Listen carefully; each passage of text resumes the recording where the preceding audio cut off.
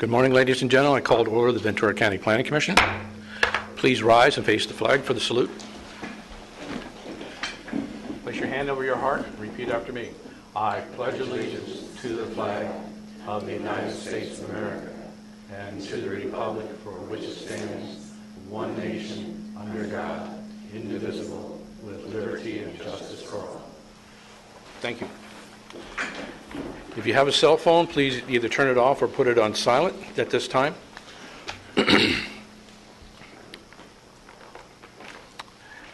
Madam Clerk, will you call the roll? Commissioner McGee? Here. Commissioner Dukas? Here. Commissioner Onstadt? Here. Commissioner Wessner? Present. Commissioner Rodriguez? Here. Item number 4 on our agenda is the time for public comments. These are an opportunity for the public to speak on any matter not agendized, but please be aware that under the Government Code section commonly known as the Brown Act, the Commission can only receive the information. We cannot act upon it. However, we could agendize it for the future so that other public members would be aware of what we would discuss. Is there anyone who would like to speak on any item not currently on the agenda? Okay, moving on. Approval of the minutes of August 25th. Move adoption. Do I have a second? Second. I have a motion and a second. Any discussion? Hearing none. All those in favor say aye. Aye. Opposed? Aye. Are we supposed to hit the magic button? Okay.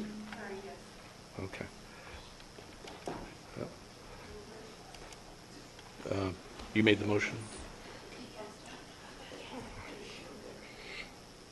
And Paul? Okay.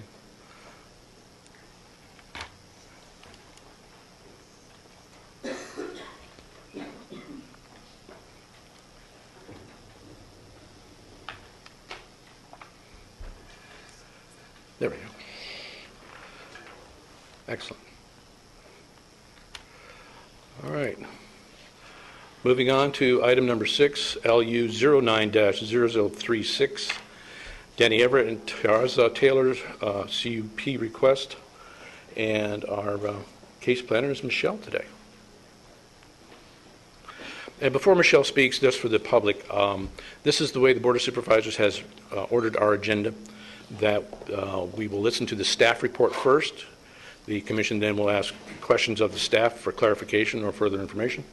At that point in time, the applicant will be permitted to speak, to present their case. At that point in time, I will open the public hearing. All those in favor of the recommended action will speak first. All those opposed to the recommended action will speak next, and then the applicant gets the final rebuttal, and then we will hear closing comments from staff, and at that time, I will close the public hearing and we will hold the deliberation. Okay. I understand there's maybe a little confusion on the recommended action. The recommended action is to deny the CUP. So I want everybody to be clear on that situation. All right. Michelle, thank you. Thank you, Chair Wessner. Good morning, Commissioners. Good morning.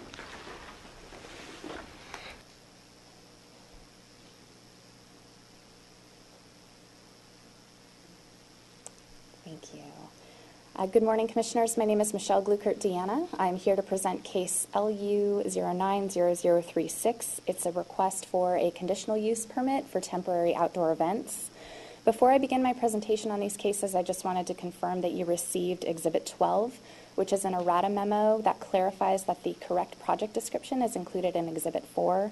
Additionally, we've received additional exhibits this morning, D, E, F, and G. Just wanted to make sure your commission has received all of those.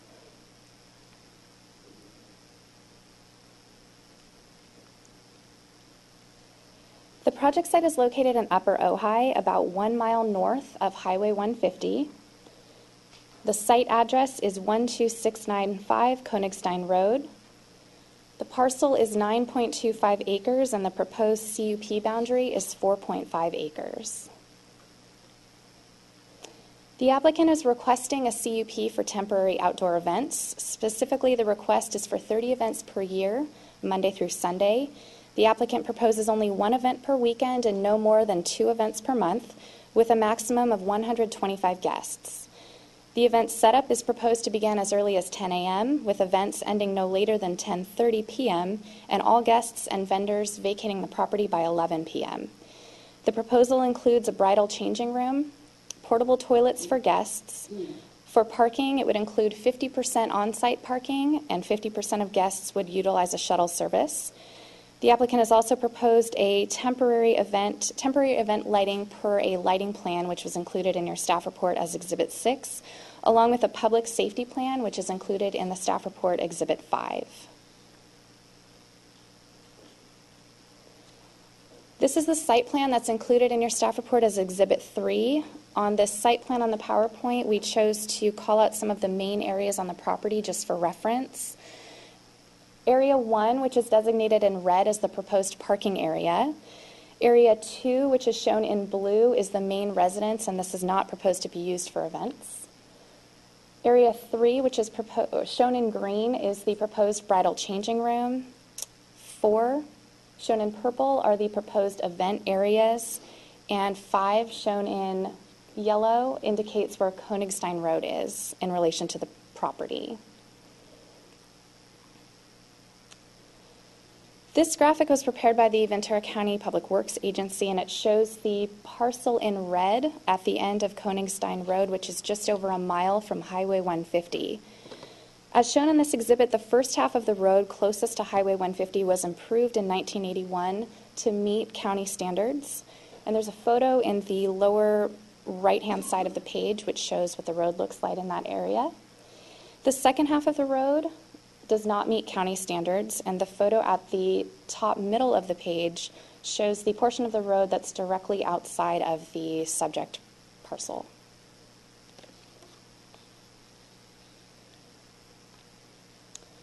The next few slides show a series of photos that were submitted by the applicant in March of 2013, showing the proposed secondary access road.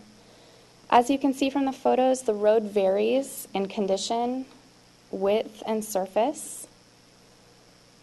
And there are some instances along the proposed secondary access road where there are locked gates which would need to be opened in order to provide access.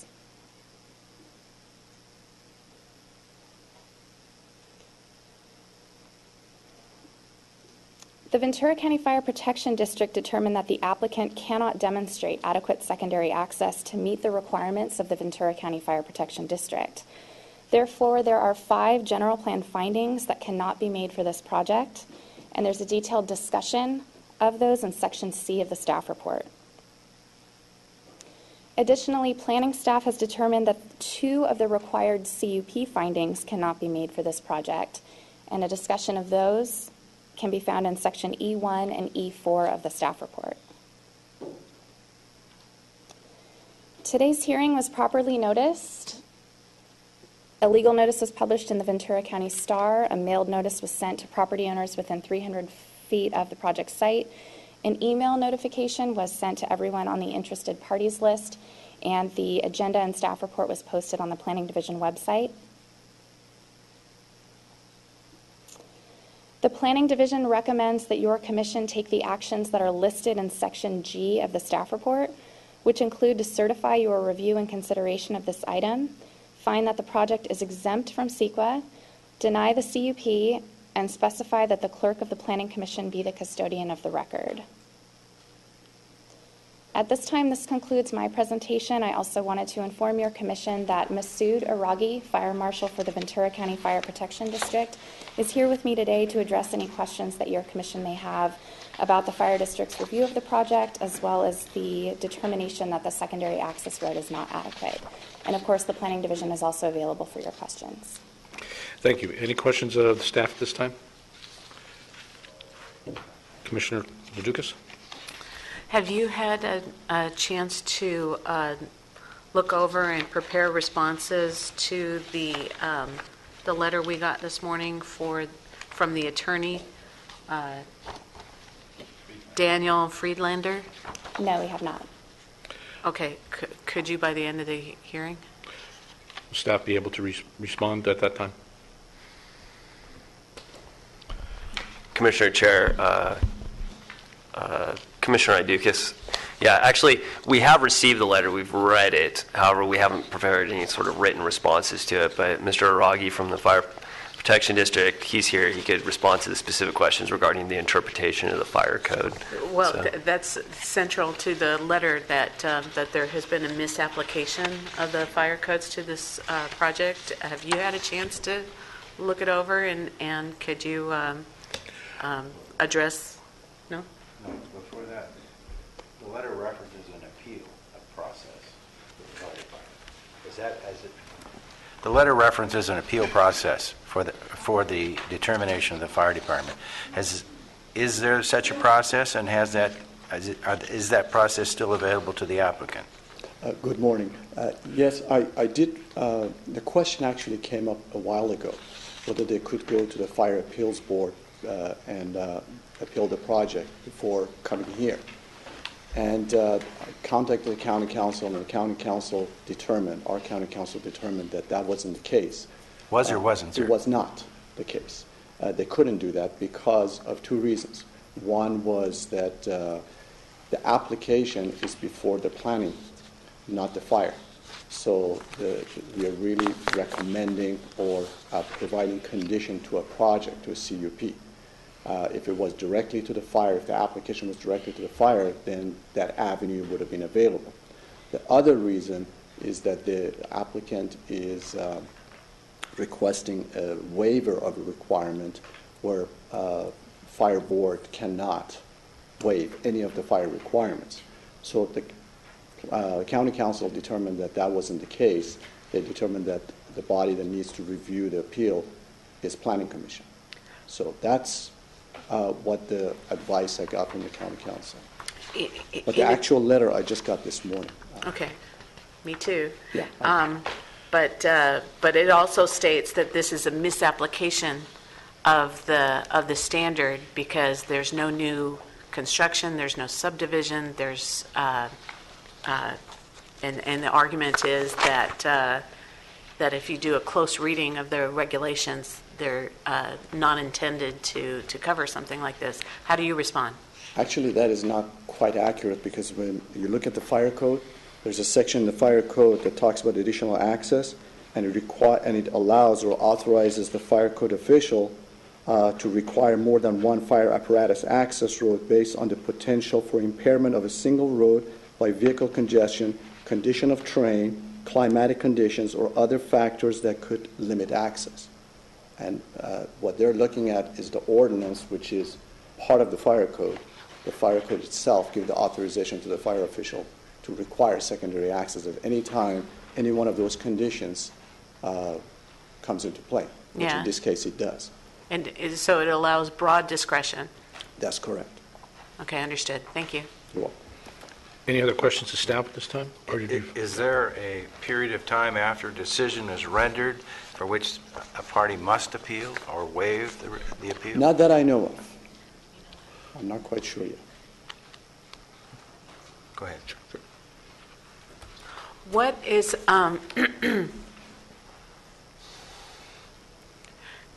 they would like 125 guests.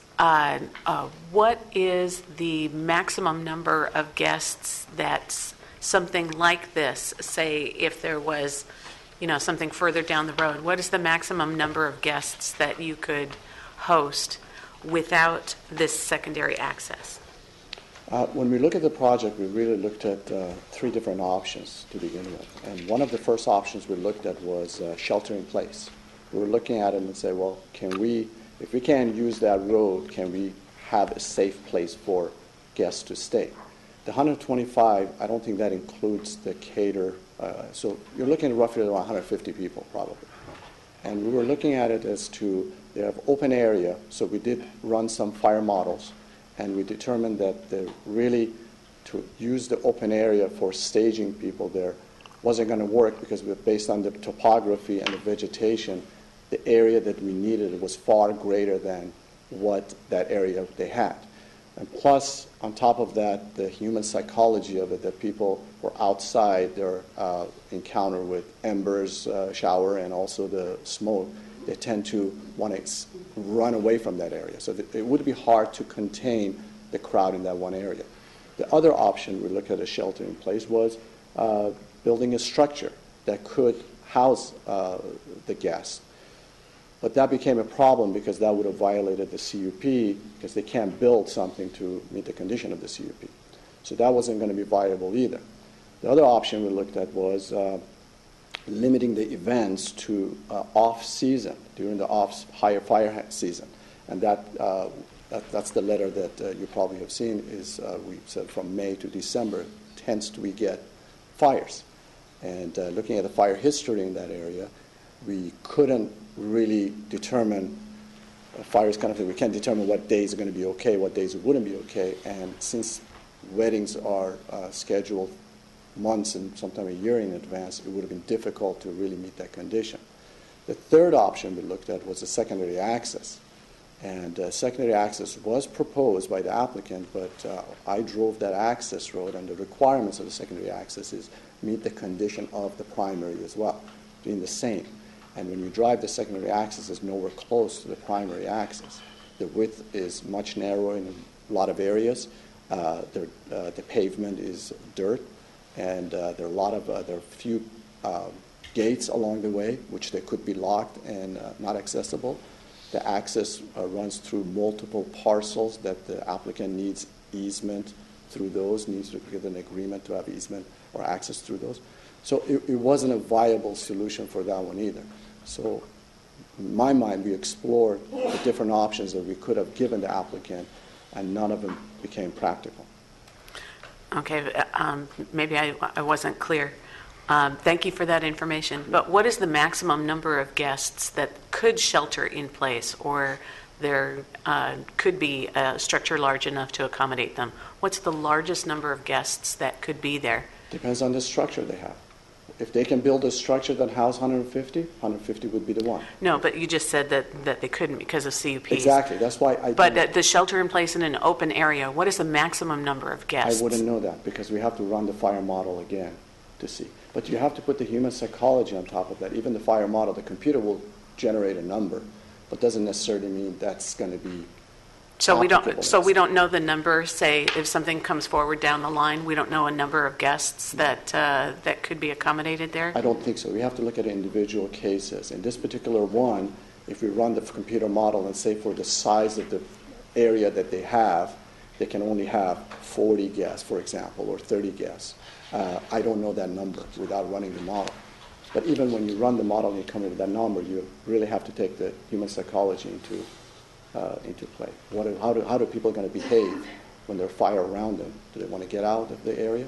So that's the part that we can't generate by computer. We have to look at that more case by case. So ballpark, 50 guests? I wouldn't be able to give you a number. Okay. I can't commit to a number and be held to that number because I really don't know. All right. Thank you. Mr. Chairman, Go ahead. Oh, Paul.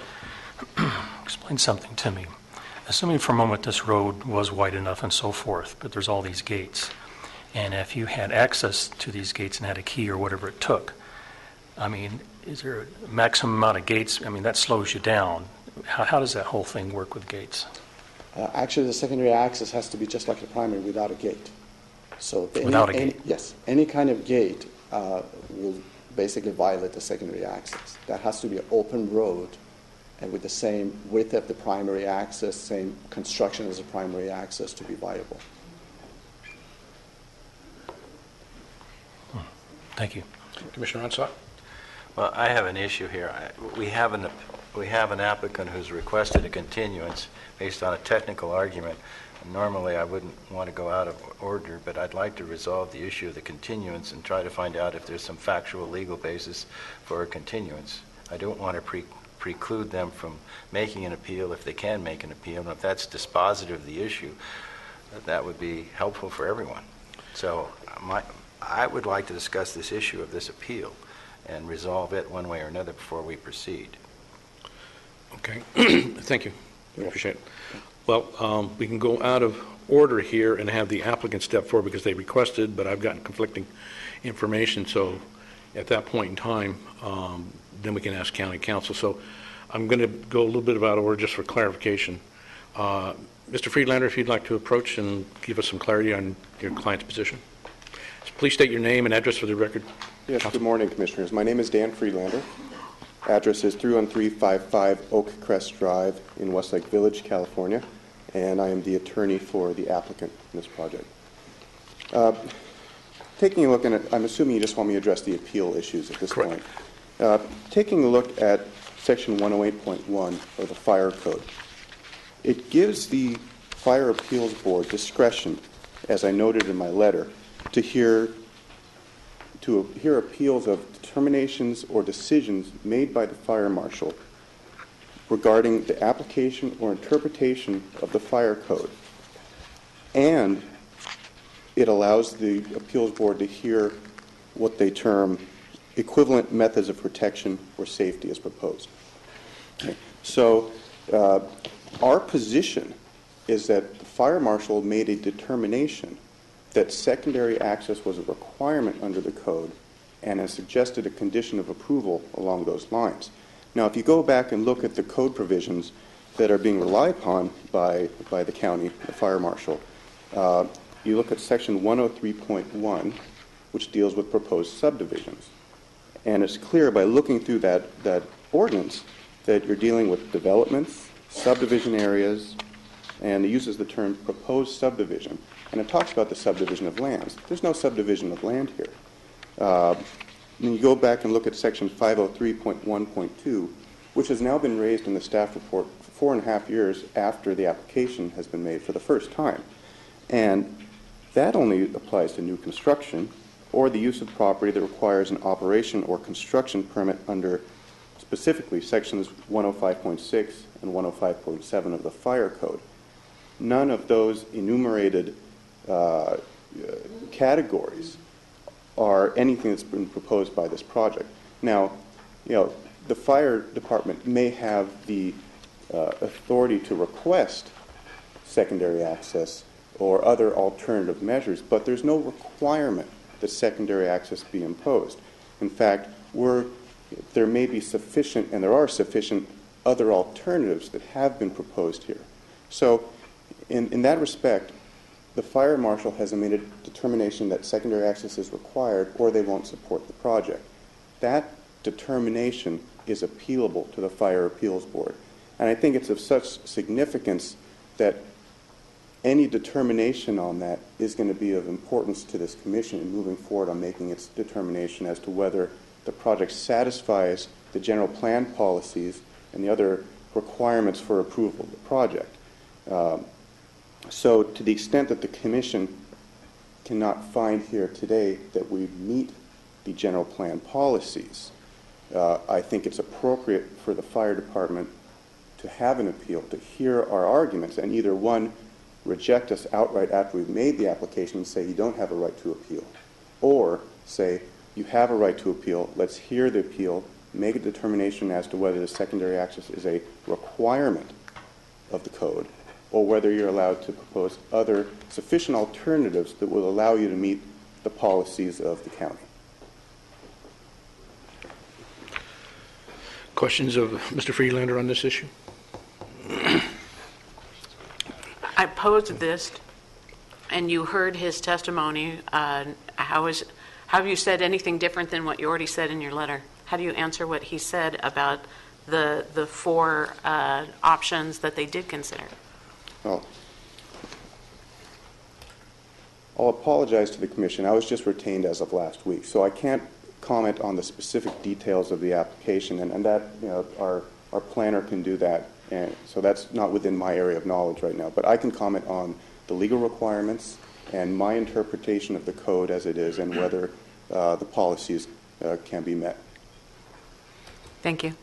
County Council, I guess, and correct me if I'm wrong, we're being asked to make a decision based on a recommendation by staff, which relies significantly on the representations of the fire department. What's being proposed in front of us is that there's another process that would affect our determination. I know it's within our power to continue. We certainly have that power. Any input? Chair Wessner, you're correct. It's within your power to grant a continuance, and the standard there is if you find good cause for a continuance. And in terms of the appeal, As you know, I represent the Planning Commission. I don't represent either the fire district or the fire board. There's different attorneys from the county counsel's office who represent those two entities. And so I can't give you advice in terms of whether there's jurisdiction to hear the appeal or the actual merits of the appeal. And those decisions will need to be made by the fire district and or the fire board itself. And so I'm not sure exactly how that would play out, but that's basically the extent of the advice I can give you on that issue. All right, then correct me if I'm wrong, Commissioners. What we have is we've been put on notice that there's another process that is essential to this conditional use permit as far as the planning staff's recommendations. For us to move forward without letting the applicant avail themselves of that, I think would be a little prejudicial. That's my opinion. Anybody else? I would like to know staff's opinion on the request for continuance.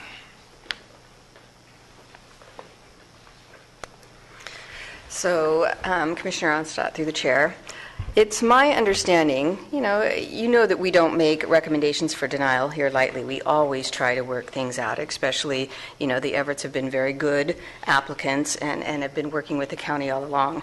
So, obviously we rely on the fire marshal, right? He is the expert in the county on the interpretation of his codes, and he has a county council that he consulted with about this very issue. This isn't a new issue. It's an issue that was asked and answered in writing, as I understand it, by the fire marshal through his attorney to the Everetts. So with that information, of course, we proceeded. Had we had any inclination that that wasn't the correct course of action, we wouldn't be here. So I can only rely on Masood. You can continue, right, the hearing, and we can flesh it out further. We can get a formal opinion from the county council. You can delay the hearing for a while, and perhaps we can get someone from the county council's office to come down here and answer that question. But it's up to you how you'd like to proceed.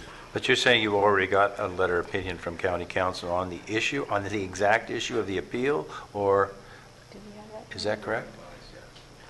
So, as I understand it, that we received, that question was asked and answered to the fire marshal, and that he had consulted with his attorney, and the response back to us was that is not an appealable decision before that body. So we didn't look into it any further than that. That was just the answer that was given to us. Are you aware of that determination, sir? My understanding that there was a letter that was sent to us by the applicant, by the county, suggesting that there was an opinion that an appeal was not available to us. The problem with that is that we have not formally made the appeal yet because we knew there was a dispute over that. And until we do that, we don't have, we haven't exhausted our administrative remedies there. And that poses a problem to us because if it turns out later that we should have done that appeal and we didn't, and the Planning Commission makes a determination based upon that, we've got some issues. And let me raise one other issue in response to your comment about the fire marshal's comments. We are not requesting a waiver of anything in the fire code. We are simply suggesting that secondary access is not a mandatory requirement and that we are proposing alternative measures that will still satisfy the code. So we're not requesting that the fire code be thrown out the window and that it doesn't apply to us. Yes. Mr. Freeland, if you'd let the fire marshal respond. Absolutely. I'm going to control this because of this appeal issue. I'm serious about this one. Mr. Freeland brought up a couple of points. I just want to kind of comment on those. One of the points he was asking, he was referring to a section of the code that this is not a land use or subdivision, therefore the secondary access doesn't apply. As I mentioned earlier, in the fire code, and he's looking at the ordinance, which is fine, but the fire code itself gives a general broader latitude for us to require that secondary access. So that's that's just a general police power for health and safety? Is that what you're talking about? Correct. Just because of the certain climatic conditions, because it could vary from project to project, so we have to look at and see what is required for this project. Now, The other issue about the waiver, we have looked at other options. I mean, we have looked at their proposal. It's nothing new. Unless they have something new or that they're coming up with a proposal, I'm willing to entertain. But the suggestions was already looked at, and we came back with those options that I mentioned earlier. And basically none of them was viable in that sense. As far as the county council, I spoke with him last night, and he said he's available to come down and answer any questions. So if that would help, I would suggest, rather than delaying it, having county council perhaps come in and answer those questions directly. Oh, yeah, but the problem with that is they haven't exhausted their administrative remedies, and the question to my mind is, do we give them an opportunity to do that? To be formally dealt with. Yeah. Well, I'm looking at page 5 of 12 that says the applicant initiated an investigation into whether or not the determination made about the secondary access was a decision appealable to the VCFPD Board of Appeals, and they responded to the applicant via email that they did not have jurisdiction over the matter. And the reason why was because it was coming before the Planning Commission. Is that correct? That's correct. That was the determination by the county council. So are these parallel, never to meet lines of process, or are we the proper body to hear it?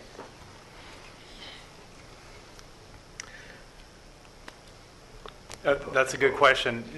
Your commission is the proper body to hear, and you're taking evidence now, and the fire district's giving you their interpretation, the applicant's giving you their interpretation, and so your role is to weigh that evidence, and it's within your jurisdiction to do that and to make a decision today if that's what you want to do. At the same time, the issue of a continuance is a little bit different, and it has been suggested there's another process out there, and so theoretically the fire board would have jurisdiction over that issue even though it's unresolved. So. But okay, thanks. Thank you. It's clear as mud.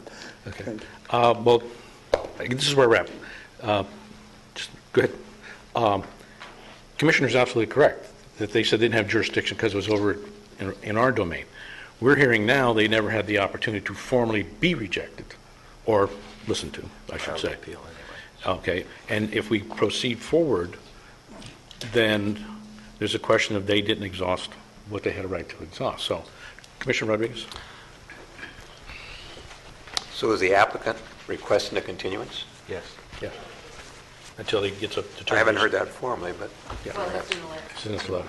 well, I didn't. The last page. That's the last document we got. Yeah. And the basis is the fact that they did not formally apply to the Board of Appeals, and the Board of Appeals said it was in our jurisdiction, so, yeah, it's a catch-22 Well, situation. in my mind, this gets to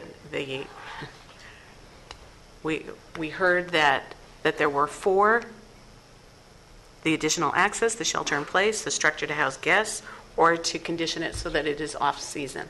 So they had 4. It wasn't simply they got to have a secondary access and that's it. They evaluated 4 different things based on that 125 guest number. And I was trying to get at, is there another number? Is there something else that we can do to avoid the secondary access? So it seems like, unless you change the project and then, you start all over again. Yeah, but I think it's just, I hear what everybody's saying, but my problem is we're going to be asked to secure findings. Those findings are based on the information that we've all received. And now we've been told today that there is a formal appeal process that was never formally taken that has a direct impact back on our decision-making. Which hasn't been waived. Or Right. It's just... It would seem to me the proper forum to flush this out is with the fire department. They have the expertise. Or they can just deny that it's not appealable, but we Right. don't have that formal statement. We have an opinion. And I'm not going to cut somebody's process off later down the road. You wanted to speak, Yeah. Name and address. Yes. And now, please confine it to this issue. Yeah, absolutely. My name is Ginger Anderson. I'm with Penfield and Smith, 111 East Victoria, Santa Barbara, California, 93101.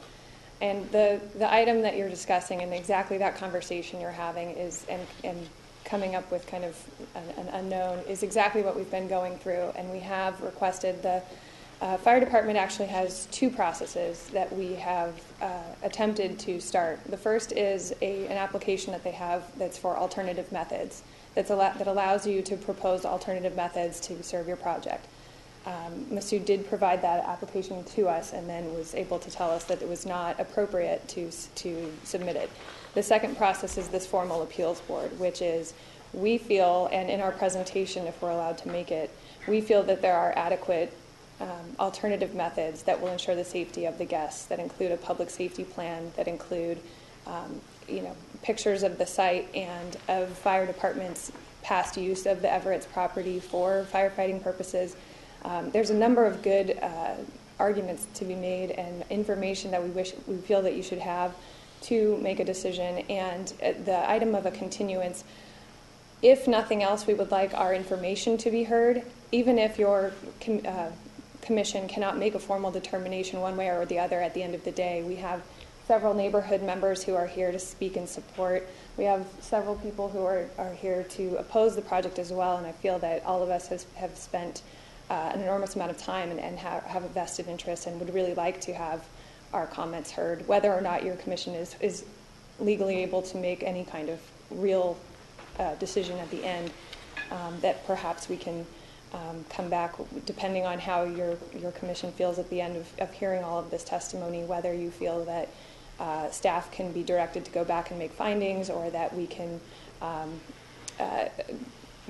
continue to pursue these other processes. And then we'd also like clarification on, at the end of the day, whether your commission can compel the Fire Appeals Board to hear us or not.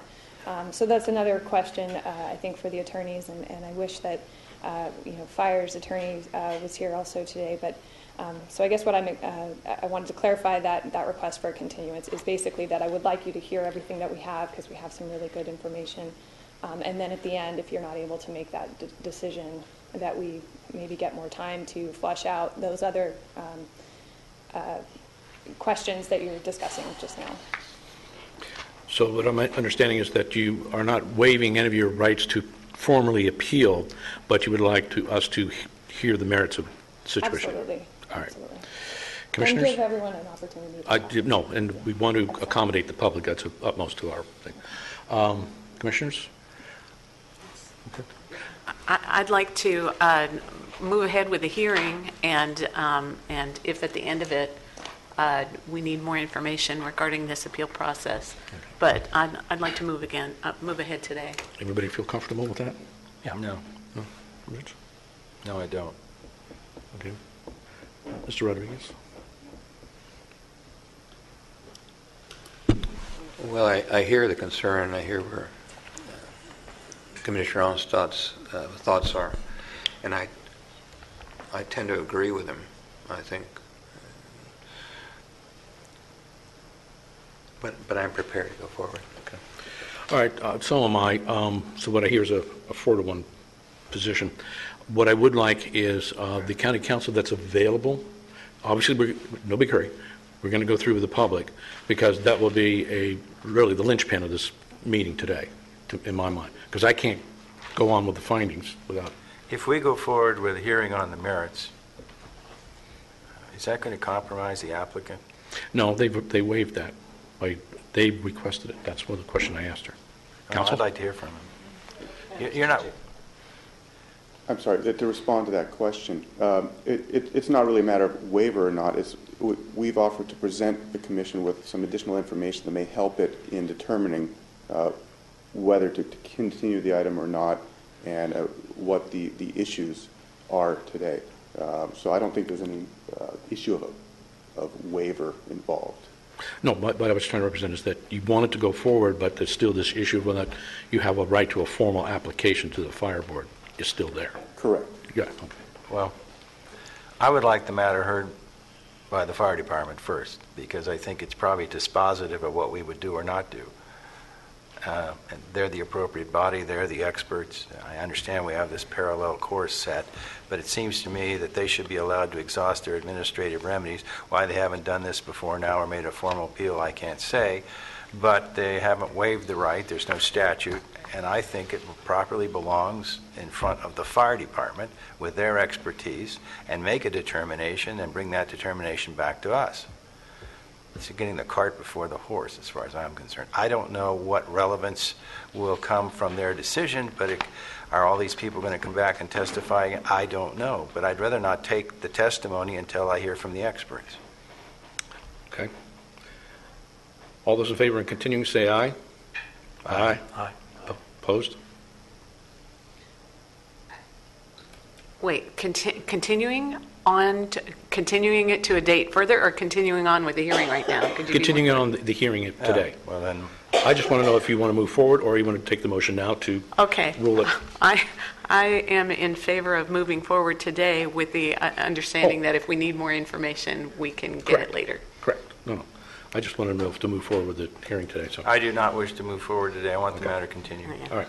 So we're going to move forward on the matter today. I have one last question of staff, not related to.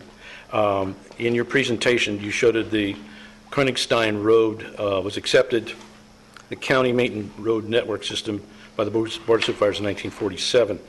And you have two pictures that show one that's maintained to the county standards, but further along the road, it's not. Whose responsibility is that?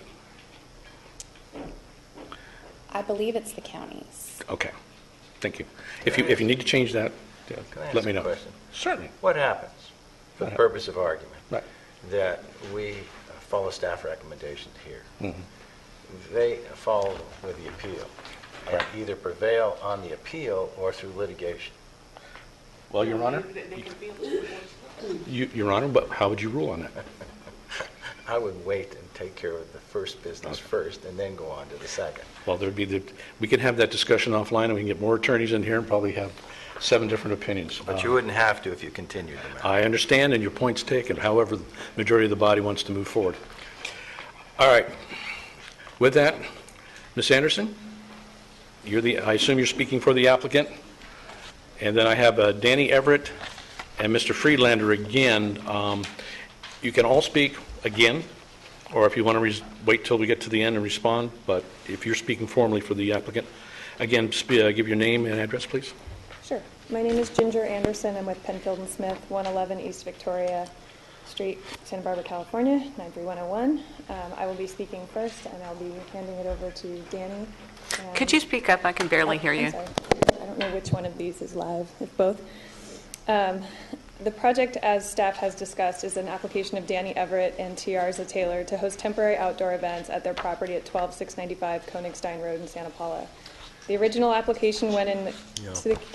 Can you not hear me? Hold on a second. Oh, I apologize to you. We got wrapped up in something. We, as a commission, have to make disclosures as far as any ex parte or additional information not contained in the packet or to be received today in testimony. Commissioner Hayden? No disclosures.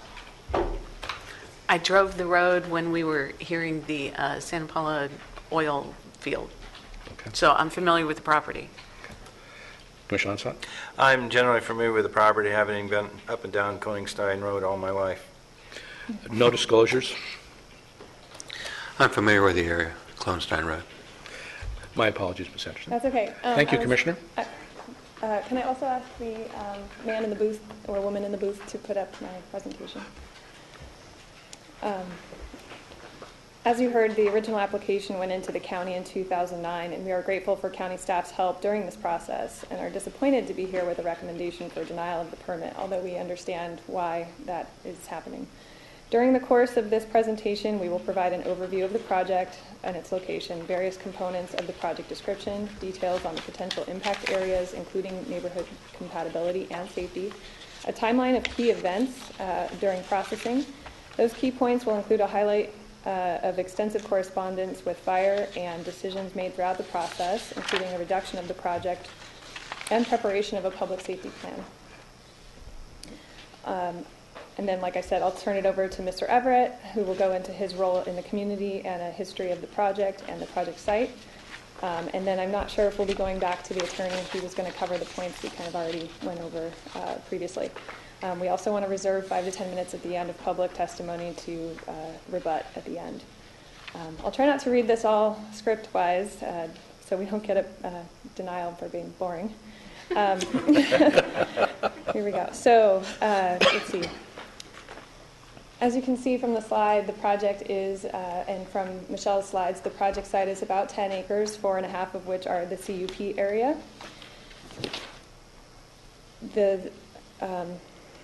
There is a smaller number of events than originally proposed. We did that through the process in coordination with the various departments, including fire. The limited schedule of events, which is kind of unique to this application, is that it's a one maximum per any given weekend, and the number of events per month would not exceed 2 per month.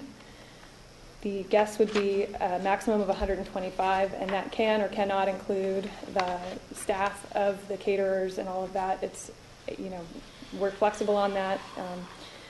The number represents 50% less than what was originally proposed, and that number was proposed based on the available parking on site. So there's more than adequate parking available. The proposal goes further in that my clients have permission to use a local business parking lot as a staging area to shuttle guests up from that spot. The event start and end times are calls for amplified sound to be turned off by 10:30 with guests and event staff off at 11.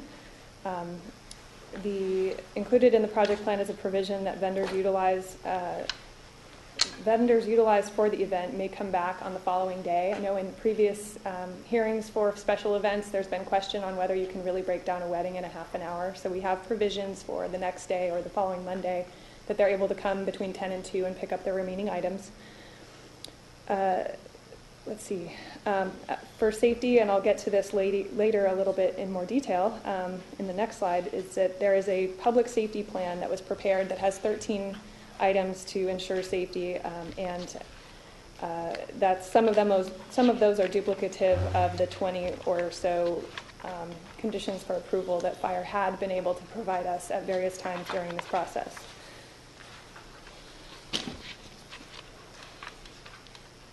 Kind of goes over what I just talked about. The public safety plan. This was prepared in May 2009 and updated again in December 2010 with input from the fire department. The Collings & Associates Fire Engineering prepared this plan. Al Yackel, the person who specifically came to the site and prepared the plan, holds degrees in fire science, technology, and business management, is a graduate of the Fire Academy. He is an ICBO registered building inspector and plans examiner and holds a California State Fire Marshal certification. He has over 20 years of experience in the fire protection industry, including fire code analysis, fire and life safety systems review, building and fire suppression systems surveys, inspections of projects under construction and compliance with approved documents, building commissioning, event management, and emergency planning. And in I'll be providing my comments to you at the end, so I won't finish reading his resume, but he's qualified. He also was the University of California campus, he used to be a fire marshal for a University of California campus.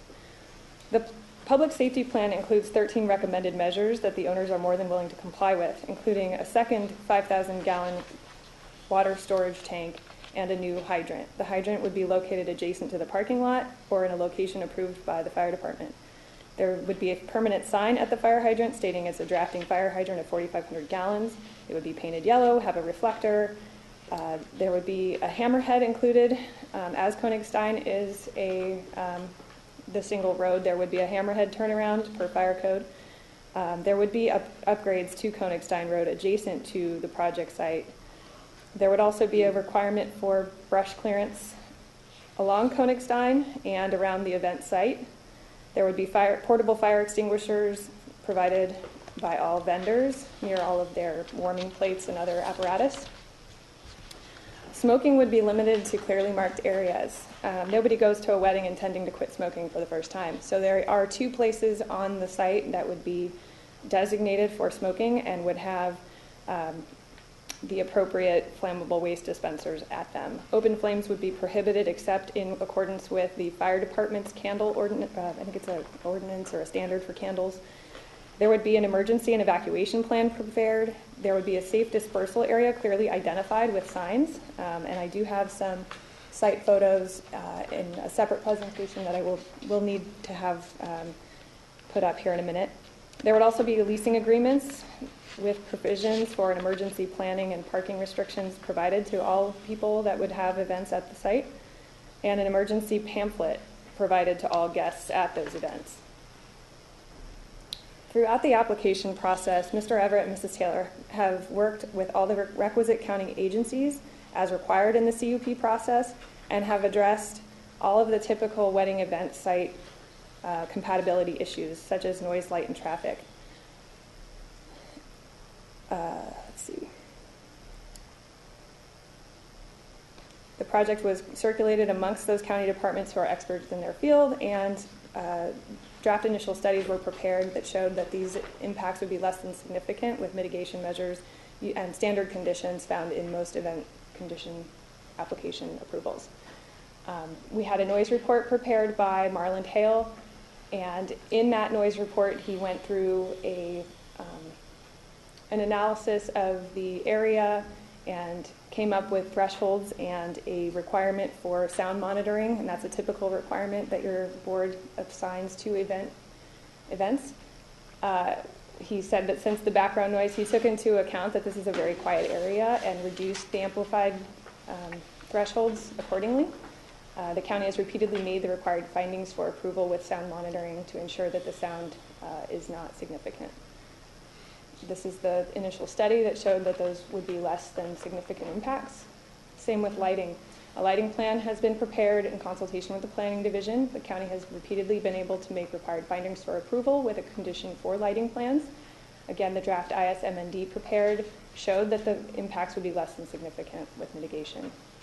Visual resources. This is a very rural area and it's very beautiful, and that's why it would be a good event site. Visual resources other than lighting were found to be either not significant. In summary, there are a stack of conditions of approval to choose from that have been regularly applied for other event sites, and we feel the same could be done for this application. Parking and traffic, similar. Parking was found adequate to have a much larger number of guests. The number of guests have been significantly reduced. County traffic and we talked about Königstein Road and the adequacy of Königstein Road. County traffic and transportation staff has reviewed the project at a higher number, and with each round of review was able to find that the project had less than significant impacts to traffic and circulation. This is their initial study checklist, less than significant. Other resources, water resources, surface and groundwater, less than significant. Trash, integrated waste, less than significant. Ag compatibility, less than significant. I think the other one is air quality is that lower left, and then the fire department's initial study checklist, which originally had less than significant with those conditions that they were able to apply at previous times during the process. I'll go through the timeline, and I will try not to get too detailed.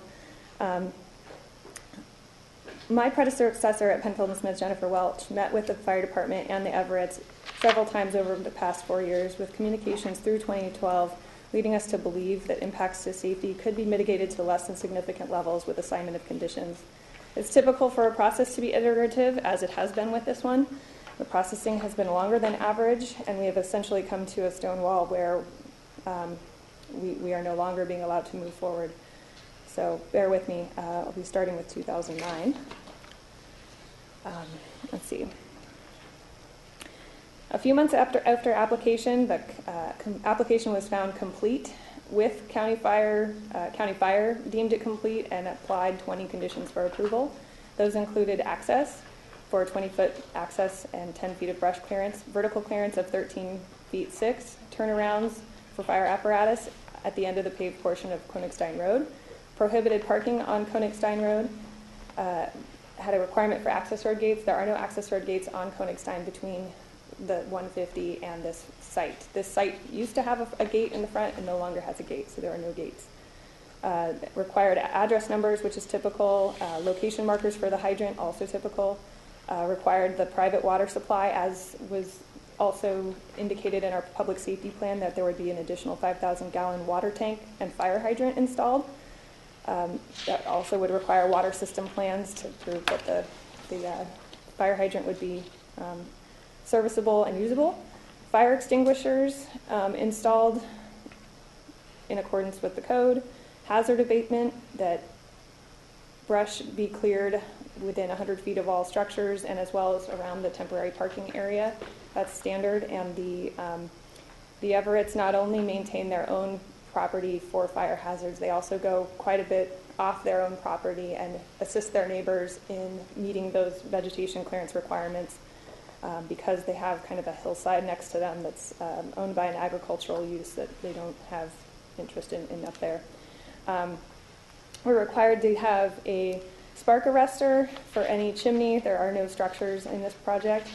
Fire code requires fire code permits where applicable.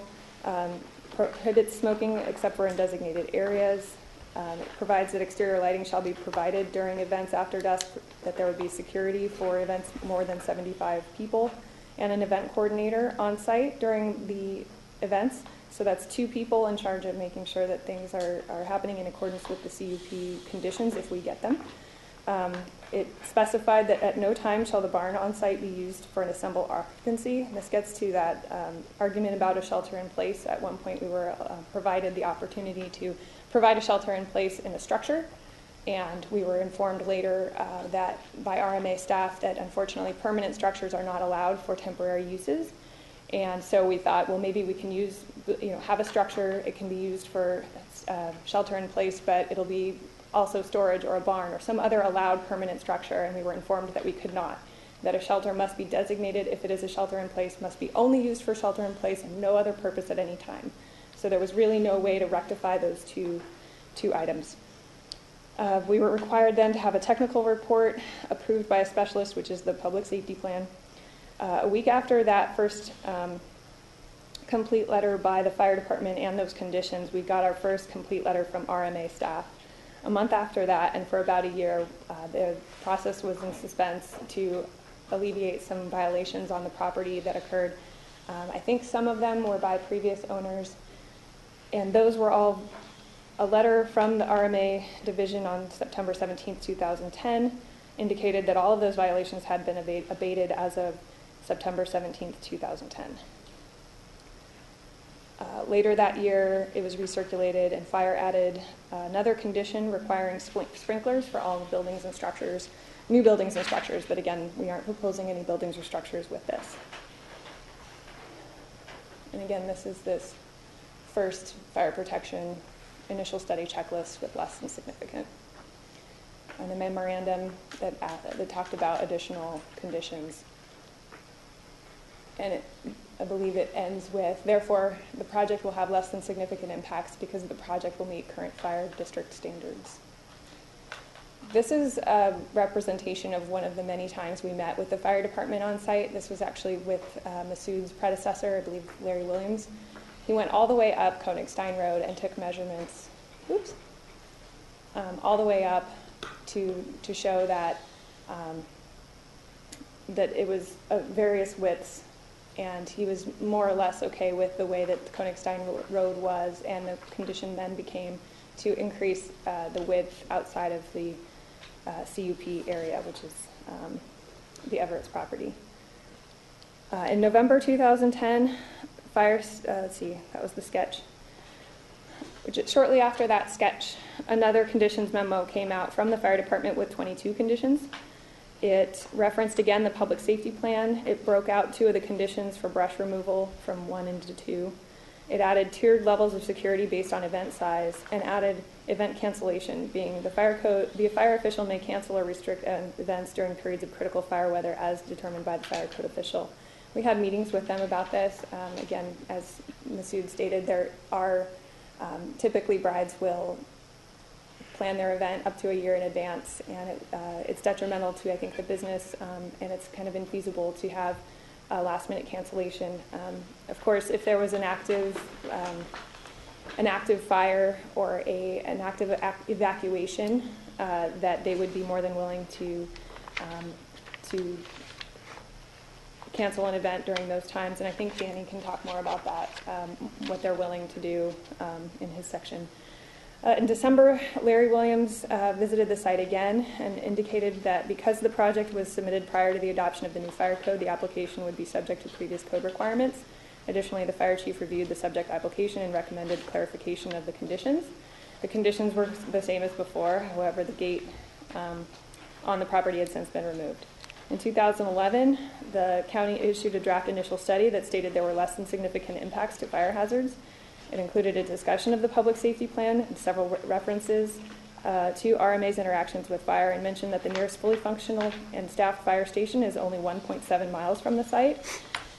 There was another new draft initial study in April 2010, which had the same issues and was largely the same as the previous draft, except it said that the proposed project would have less than significant project-specific and cumulative impacts related to fire, or not that that was different, but again stated that.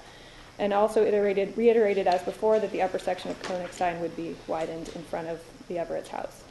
In June 2011, the county again contacted us that fire and agricultural issues had been resolved and brought up some traffic issues. There was another meeting in July to discuss all those issues. In August and September of 2011, there was a series of communications regarding what would satisfy the new fire department. And then I think Ms. Sue kind of went over those different things that we explored: the shelter in place, the less number of people, the secondary access, those types of things. In September 2012, we had another meeting, and the width of Königstein was not an issue. Rather, the road was one way in and one way out, which became the issue. In September 2012, they were trying to work out a scenario where the project could be allowed. We were offered that the case could be closed because fire department requirements could not be met in September 2012.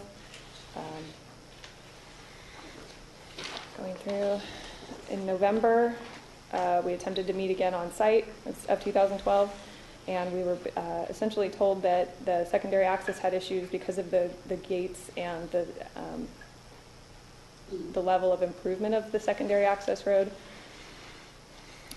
Mind you, those roads have been, and you have just sat through the Murata project, hearing that those roads have been used by oil machines, whether it was with or without a permit, for a long time. So those would certainly be adequate, and I'm sure that the Everetts could work out a scenario with their neighbors to have those gates put, a Knox lock, a Knox box, or some sort of thing that's typical from the fire department to make that accessible. But even without the secondary access, there's several things that we can do, such as the public safety plan, and several things we've already agreed to that we think provide an adequate and equivalent level of safety. So let's see. Ventura County has the strongest weed abatement requirements. As I said, Danny and Tiarza have met those on a yearly basis and go above and beyond what's required. We recognize that there have been a lot of difficult projects in the region, and that I wanted to point out that one of the opponents of that Murata project, who had an issue with Königstein Road, is here in support of this project. Let's see. The owners have worked collaboratively with the county to address issues as they've come up, so that people would be safe and that they wouldn't be a nuisance to their neighbors. This work has resulted in a project description that has a smaller number of guests and will therefore be in keeping with the rural character of the community. They've limited the number of events, provided a shuttle, are agreeing to trash pickup and light plans and other things. They are getting to this hearing date has been a very long process. It's been a long time coming. There's been some frustration with it, and there have been additional frustration that I think Danny will go through regarding we tried to meet with Supervisor Bennett about this, and he declined to meet with us, but was able to meet with some of the appellant parties. We were, however, grateful to meet with the supervisor's staff, Steve Oferman, to kind of air out our concerns about the application. So again, much of 2013 has been spent in an effort to regain the fire department support, and there have been some back and forth with the county on various fees that we've worked through. And with that, I think I'll turn it over to Danny. And then I would like to come back at the end to have some additional comments just before public testimony. The applicant always has the last say, except for staff. Okay. Excellent. Mr. Everett, name and address, please. I'm Danny Everett, and my address is 12695 Königstein Boulevard. Thank you. I mean, road. It's not a boulevard. Excuse me. Good morning. Good morning.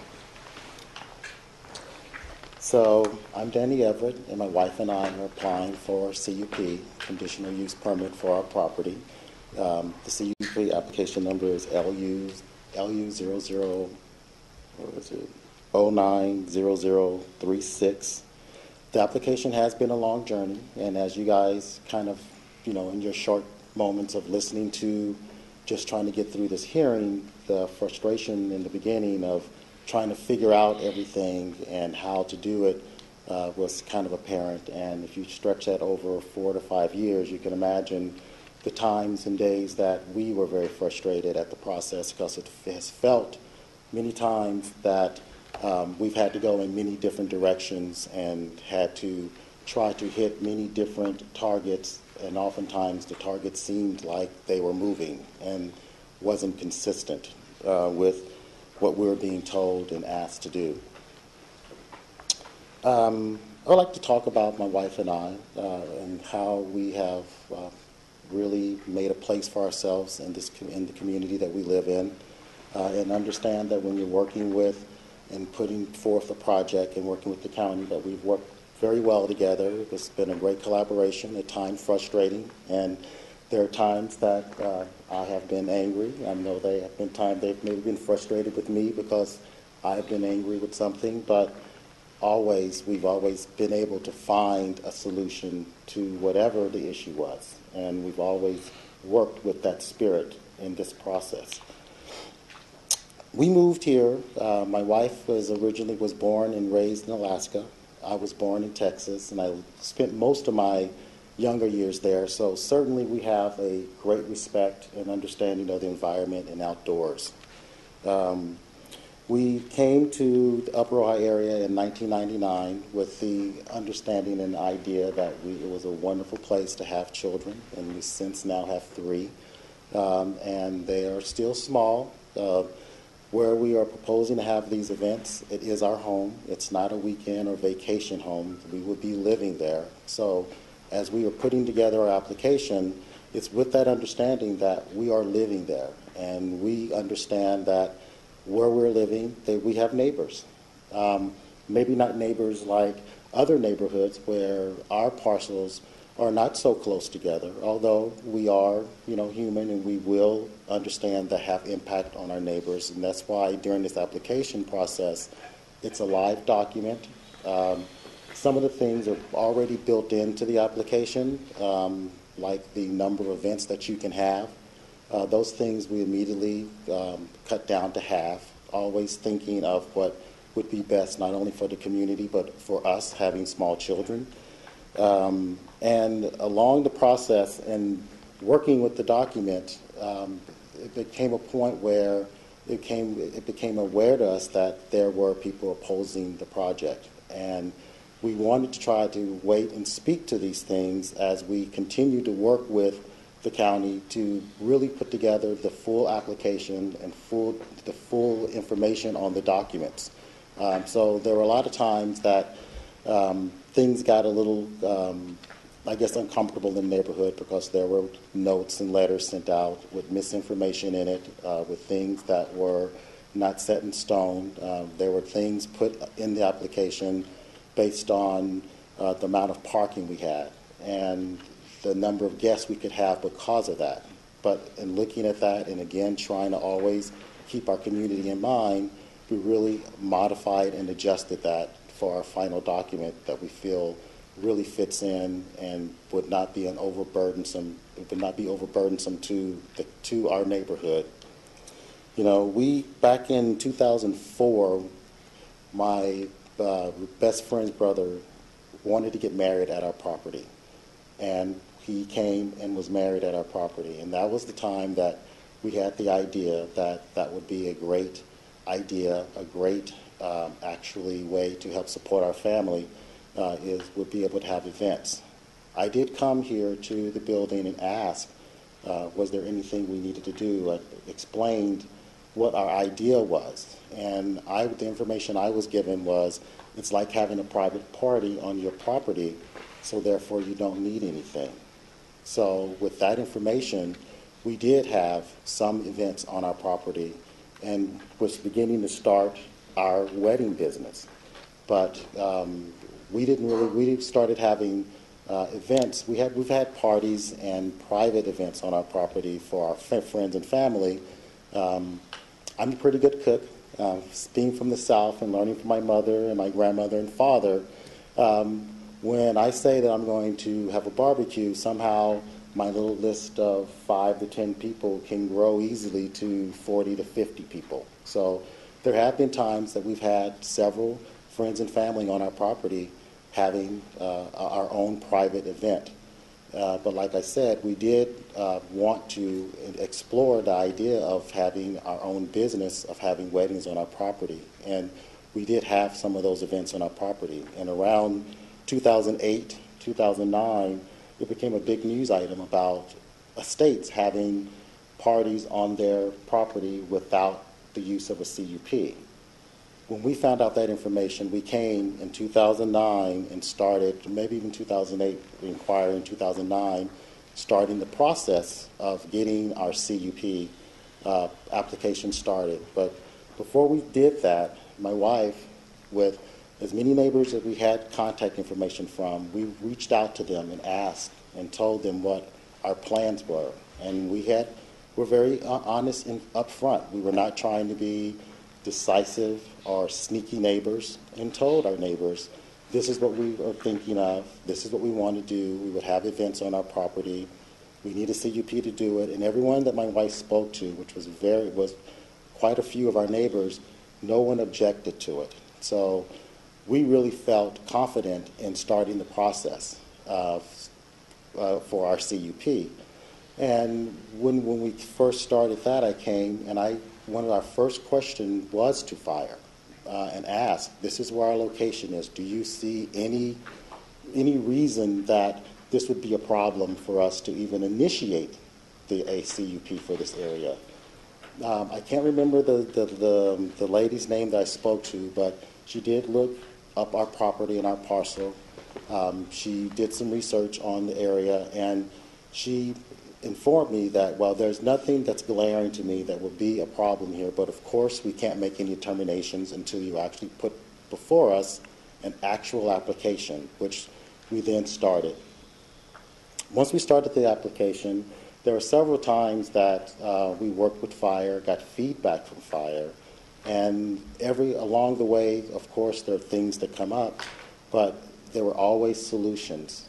Even to the point where we have been deemed complete twice. Fire worked with us to put together a safety plan. We hired a firm to put together a safety plan, of which fire accepted. And then later on, they came and asked for some revisions.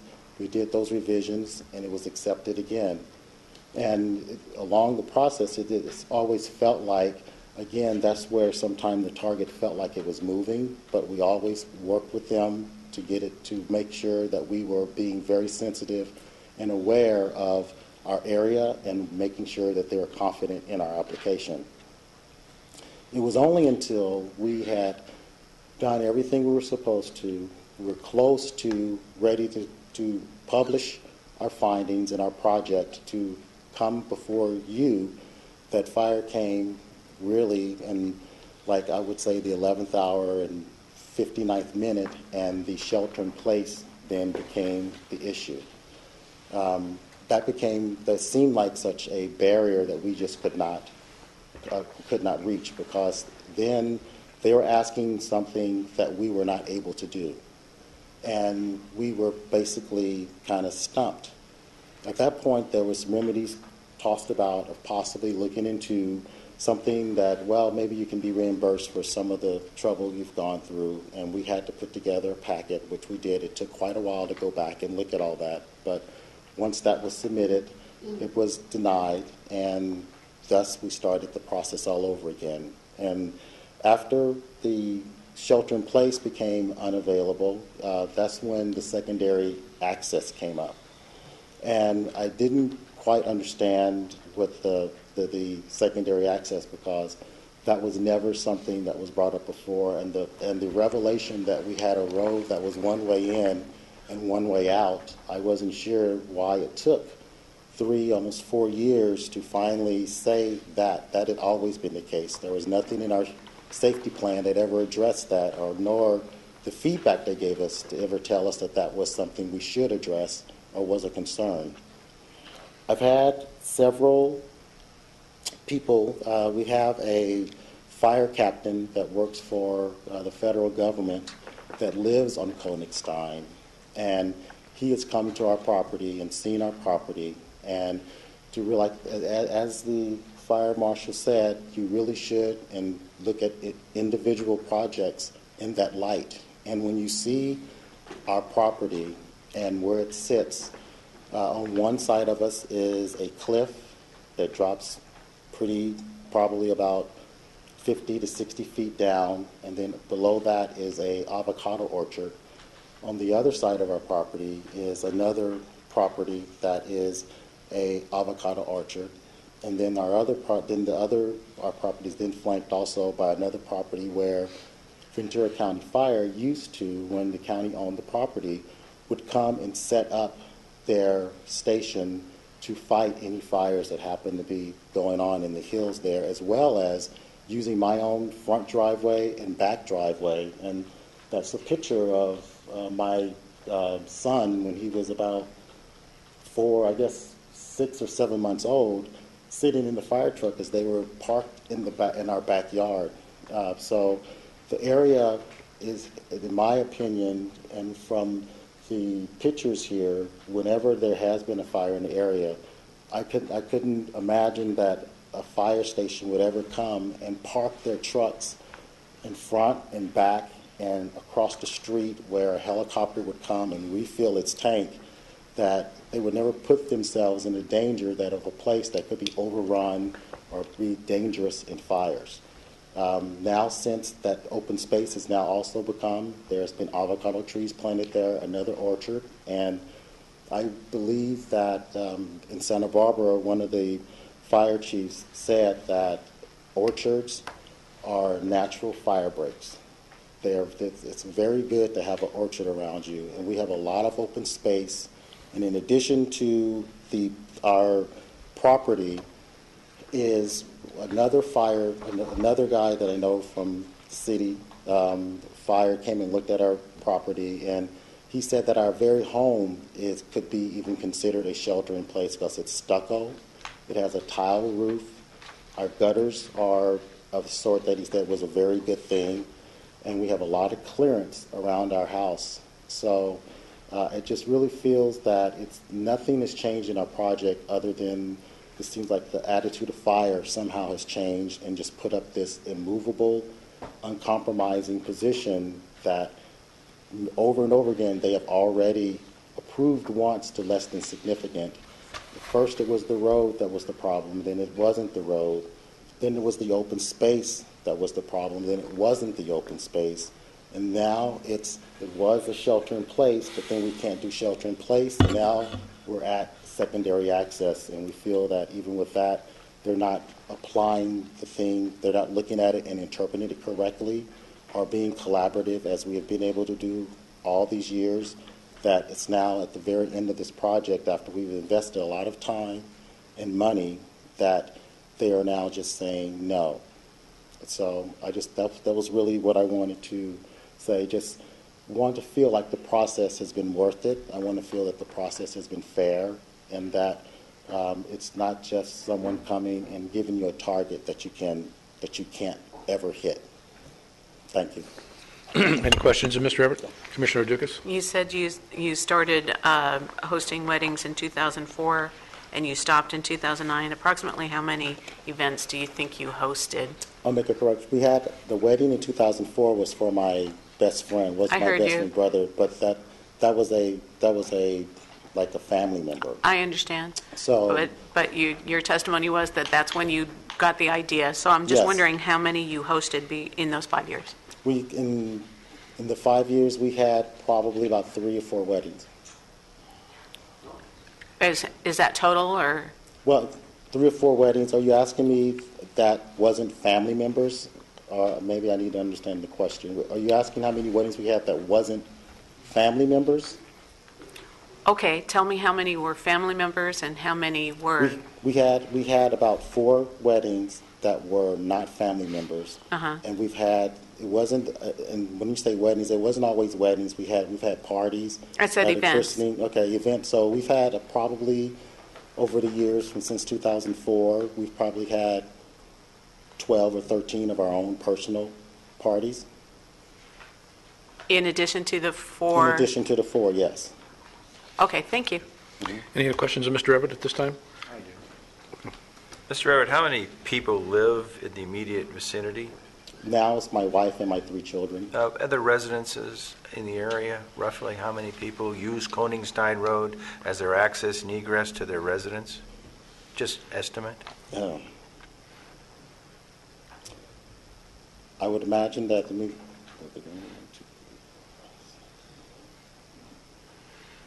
I would guess we have about maybe 20 residents that live. I don't know how many residents we live on Koningstein, but I would say about 20. Okay.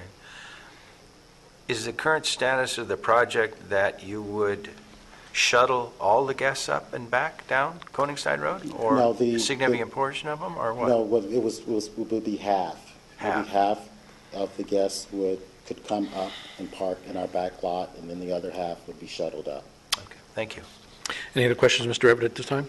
And also, I forgot to say that we also furnished, and I know you guys got them, we got 56 letters of support from our neighbors. I know initially when the project was kind of going, we had people that were not supporting the project that wanted to speak on behalf of everyone on the Hill, but there are quite a few of our people in the community that support and know us as responsible, good people that would do what we have to do for our CUP and the guidelines that are set up for it. Okay, thank you. All right, it's 5 after 10. We've been at this a while. We're going to take a 10-minute break to 10:15. And the other thing is, if you've parked in the parking lot as you exit the building, immediate to the right, there's a time limit of 3 hours. So I don't know when some of you got here or didn't get here. So if you're over there, you might want to park on the other side of the parking lot. So we'll return here at 10:15.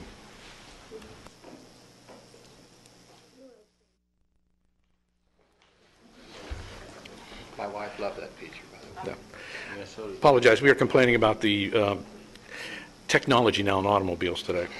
So we reconvened the Planning Commission.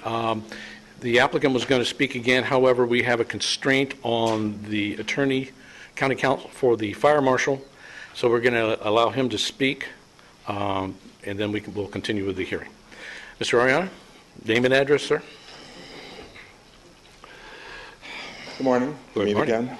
Roberto Ariana, Assistant County Counsel, 800 South Victoria Avenue. Muchísimas I gracias. live in Santa Paula. Okay. For the record, my involvement in this has been limited. I have a complete copy of what documents, code sections were followed. If you want to go into the details, I can give you an overview and conclusion without doing that. If you want to spend the time to go through each of these code sections, I've got 10 copies, one for each of you, staff, counsel. I believe that we have a specific question that might cut to the point, and then we can go from there. Mr. Onsat, would you like to phrase the question since you dissented? No. Commissioner Dukes? Okay, what we have what is before us is there's a process for appealing conditions put forth by fire, and there's a process for coming before the Planning Commission. And we were wondering if it was why it was deemed not appropriate for the applicant to appeal the secondary access condition and have their arguments heard before it came to the Planning Commission, or whether it's appropriate for the Planning Commission to hear it instead. And it's on a fast track for denial, so we don't even have conditions of approval. And if just to follow up on that, my concern is concern about due process in the fact that the applicant has represented they have not formally requested the appeal, nor have they been formally denied. So that's kind of the conundrum we're in, because our findings are going to be based, if we deny, based on the representations of the fire. So Do we not have a representation that you intend to appeal the decision, sir, from the applicant? Do we have that representation? formally. No, hang on. I want to know if we have that. Just to clarify, we did provide a letter in writing to the planning department that said that we wished to go to the Fire Appeals Board, and we got a response that said they had consulted with fire and that they said that it was inappropriate. So we have formally requested it, Okay. but we were told that it would be inappropriate to do that. Well, my specific question to you, counsel, is are you or are you not going to appeal the decision? But Which decision? Are you or are you not going to appeal the decision of the fire department through that appellate process? If it is found that it is appropriate and that we are allowed to, if the fire department says that we have a remedy with them, we will be pursuing that remedy with them. It's our intent to appeal the decision. Thank you, sir. Okay, Roberto, now you know the conundrum we're in. Yes, and I can further exacerbate it. There is no fire department. There's a fire district. It's an independent public entity, and it has to have an appeal filed with it as a separate entity. Asking planning to do something or whether they can appeal is a different issue, different question. Planning did make a determination, which I have here in an email that went to Ginger, and a letter from Dan Clayman saying fire has determined that it's not an appealable issue. When I say fire has determined, that means the fire marshal, the fire code official, the fire chief in essence, not the Board of Appeals for the fire code determinations. So there are two questions before you. Has there been a fire determination that can be appealed to that Board of Appeals? I mean, that's just an issue. You can't decide that. But that's at least a possibility. The fire marshal's position is no, because the code says for the Board of Appeals in 108.2, the board shall have no authority to waive requirements of the code or state law. The fire marshal's position is, in the circumstances of this application, the secondary access is a requirement of the code because none of the other modifications would work. Under the state fire code, the fire marshal has the authority to accept and review modifications. The fire marshal has determined none of them are adequate enough for the protection of the public. The limitation in the state fire code and in the county ordinance on making modifications is the fire marshal must make two findings: that they do not violate the intent or spirit or written letter of the code, and that they still preserve the safety in the same measure as what is being asked to be modified. So the fire marshal's been through all that on this project, and he can explain it to you. I was given that hypothetical set of facts. Under that hypothetical set of facts, I advised planning department, in my opinion and the fire marshal's opinion, no appeal would lie to the Board of Appeals for this secondary access issue. That's where we stood, I think, in March. But we've heard from them that they do not intend to seek a waiver. Instead, they want to explore this shelter in place, the structure to house guests or other mitigation measures, such as having it off-season or reducing the number of guests, that they have that heard by the board. Is that appropriate or possible? My understanding is that all of those have been reviewed and rejected by the fire marshal. So you're asking the ultimate hypothetical question. Could the Board of Appeals hear an appeal from the fire marshal's determination that none of those modifications will work without waiving the requirements of the code? I don't know the answer to that, but that wouldn't be my call anyway. I would be advocating the fire marshal's position, and another attorney, Joe Randazzo of our office, would be advising the Board of Appeals as to whether they had jurisdiction. We are ethically walled off from each other on these decisions. We can consult with each other, but we are advocates for different entities. We want to make sure that they have due process, and that if there is an avenue that is available to them, that we not stand in the way. It's a novel question.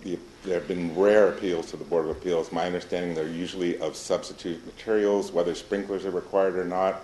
That board has, I believe, an architect on it, a former fire official from a different county, not from our county or district, and I forget the third member's status. But the appeals they've heard traditionally have been very limited to, can we substitute these materials that are fire safe for these, because the code and the policies adopted by the district may require one, and they'll make a determination that they're equivalently safe.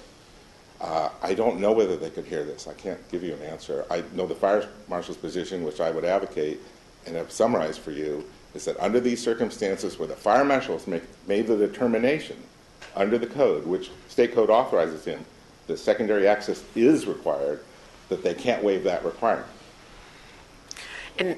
And they do not intend to ask for a waiver, but they do have arguments that they can get the easements, that they can make the necessary improvements, that they can get knock boxes, and, they have arguments. It's all tied together. Part of the fire marshal's determination that secondary access is required is his rejection of all those. Thank you. Any other questions of the fire marshal's attorney? Thank you, Robert. We appreciate you coming down. If you need to go, Robert, don't worry. Okay, well, welcome. You haven't seen enough of us in the last week, huh? Tell him we're not serving lunch. All right. Either Mr. Friedlander or Ms. Anderson, did you want to continue with the applicant, or are we ready for the public hearing? Thank you for bearing with me. I do have a couple more slides that were for Danny. These are pictures of the fire department staging on his property that were taken. This is a picture of the helicopter. They use a nearby knoll to fill up that tank. So this is a property that's, in my opinion, if this doesn't show it's defensible, I don't know. Maybe I don't know the definition or what have you. I'm not a fire department person. This is a map that's in one of your letters of support. It kind of shows where the neighbors are. We have letters of support from, I think, 3 of those, and the 4th being the Everetts. You can see it's a very large area. This is Danny and his son on their property. I'll leave it there for just a minute because it's so cute. And then can we have my pictures of the site, please, now?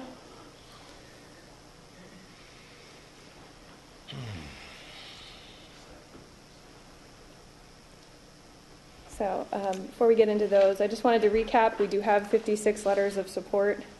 There are other sites where events are held that have one way in and one way out that are allowed.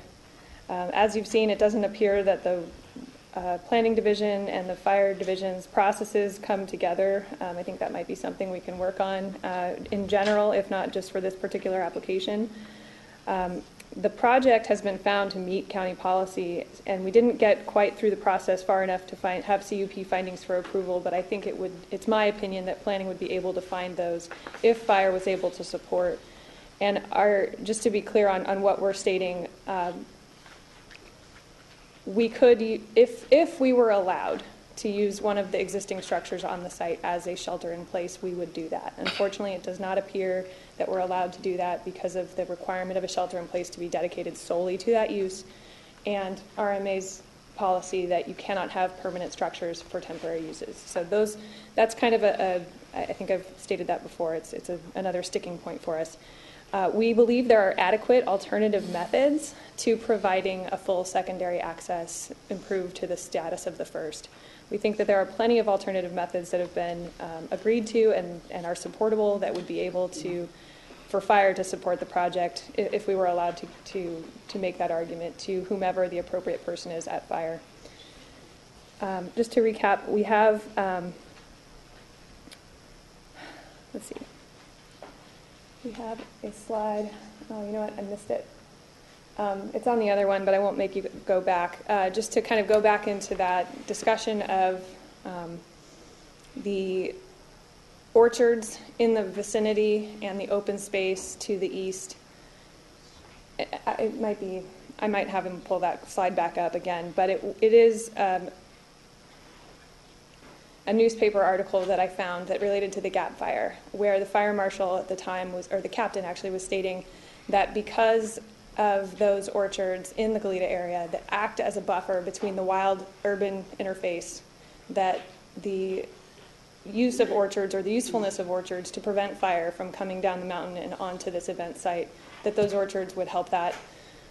And then secondly, I wanted to read a couple of the sections from the initial study, the draft initial study that was prepared by the county planning division. The proposed project will have less than significant project-related and cumulative impacts related to fire hazards because the project must comply with the 2006 IFC as adopted and amended, and with the current fire hazard abatement. The applicant has a public safety plan prepared for the project in which the fire department has reviewed and approved, and that the applicant is going to incorporate all of those recommendations into the public safety plan.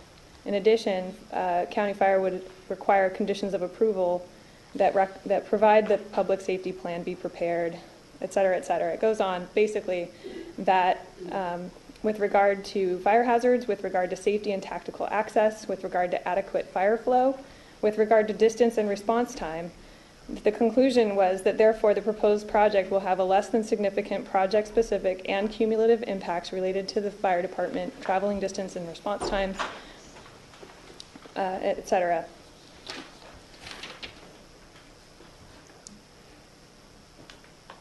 All right. So site photos, so we know this is top left here is a picture of the proposed parking area. Top right is one of the internal access roads on the property. Lower left is looking into some orchards adjacent to their property.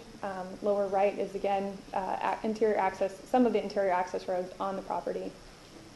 Here we have top left is Danny's house and front yard, some of the landscaped areas, and some of the paved internal access areas.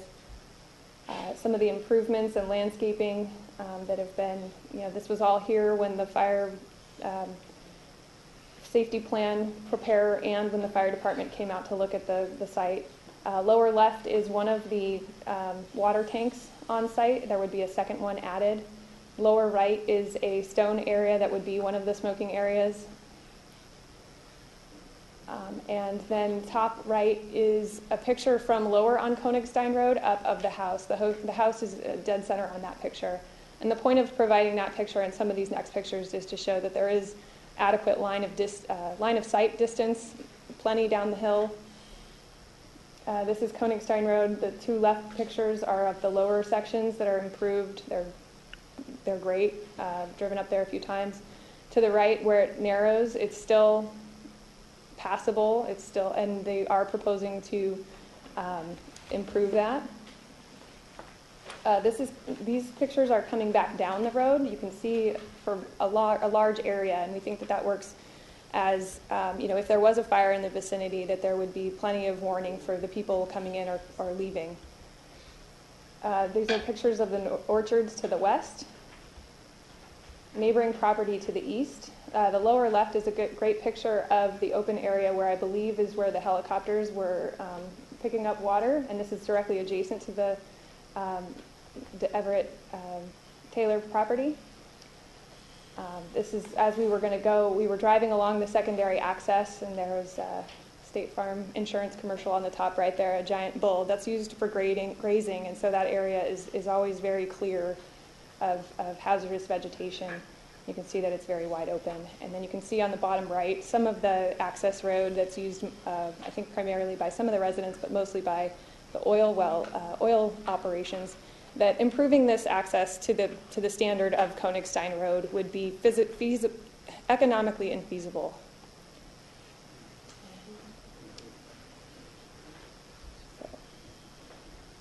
There are gates, and we could get, like I said, I'm sure we could get knocks for those gates in case it needed to be used. So that concludes my statements. Any questions of Ginger at this time? Hearing none. Dan, you can talk, or you still have the right to talk at the end if there's anything additional you want to put on the record. I'll reserve my comments until the end. If there are any questions, I'd be happy to answer them, of course.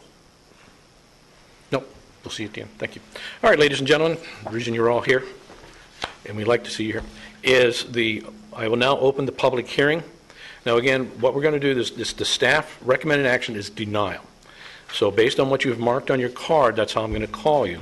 So if you support the recommended action, which is denial, you will be heard first. Okay? If you want to oppose it, you will be called after that. So with that, the first one is, and I'm going to apologize, I don't have my glasses, Margot Griswold. Name and address, please. Margot Griswold, 12138 Koningstein Road. Thank you. Thank you for allowing me to speak today. And fire and safety is our utmost concern as neighbors on Koningstein.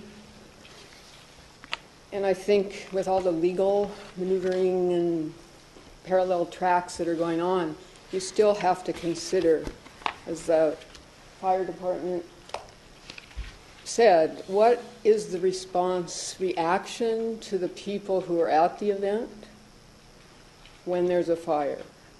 Imagine their confusion. They don't know the area. Imagine the residents who are living there. They may be trying to evacuate, coming down that road. It all looks very nice when there are no cars on it. Imagine what's going to be happening. And how do you get people out who are being shuttled? There's still a lot of questions in my mind about safety, and that's our first issue. Second, I would like to point out, we heard a very nice story from Danny about their starting, why they moved to our area. Similarly, I moved there because it's a wonderful, quiet, rural, open space. The Ojai Valley Area Plan, of which we're a part, amended in 2005, repeatedly states that needs to preserve, protect the character of the Ojai Valley and ensure and maintain the quality of life for its residents. So I would say that that's the Planning Commission's duty to consider the residents, unlike Danny and Teresa, who didn't consider the residents when they started in 2004, admittedly without their permit. Continued in 2005. Well, we're kind of laissez-faire up there. We didn't complain. We thought, okay, they're having, as they told their neighbor Charlotte, friends and family. But by the end of 2005, we started to scratch our heads. 2006 was worse. I think Danny's underestimating the number of events. So when I say that it's going to impair the quality of our life, it's not something that I'm imagining. I lived through it. And I have here in September 30th, 2008, a note that was put in my mailbox, and this was the first conversation I had from Danny and Teresa. Just a quick note to thank you all. We've had a chance to speak with you regarding the parties we've hosted on the property. Although we're only hosting 2 remaining events this year. They already were advertising on a website, so I think they're a bit disingenuous with their history. And it's been a long history for the residents as well, those of us who oppose the project. There are some that don't. There are many who oppose who don't even live on Koningstein, but across the valley, who live west, who hear because of the way noise travels in our area. It's not a straight ahead, flat area with trees around it. It's up, it bounces, and I can tell you neighbors across the way, over a mile away, can give you every name of every person that was married there because they hear it that clearly. I get the traffic. I worry about that. Alcohol coming around the turn at the bottom of my road. I've brought this up to the Board of Supervisors, to the Planning Commission in the past. I don't want to be the first responder in an accident. I've done that before. It's horrible. I think this is the wrong use for this site in this neighborhood. They point out the land nearby that looks very clear and open. That's because it burned recently. a few years ago. That's where a fire, it zoomed through. They move very quickly, the fires. It's frightening. It's not if it's going to burn, when we're going to have another fire. We have fires. We all live with it. So I would say we need to consider safety first, not just for the people attending these events, but for the residents who live there now. And to be true to the Ojai Valley area plan, this is not a use that should be at a dead end on the top of a hill in chaparral country. It's not the intended use. You have, of course, the discretionary right to grant it, but it's very disruptive of our residents' lives. Do you have any questions? Laura?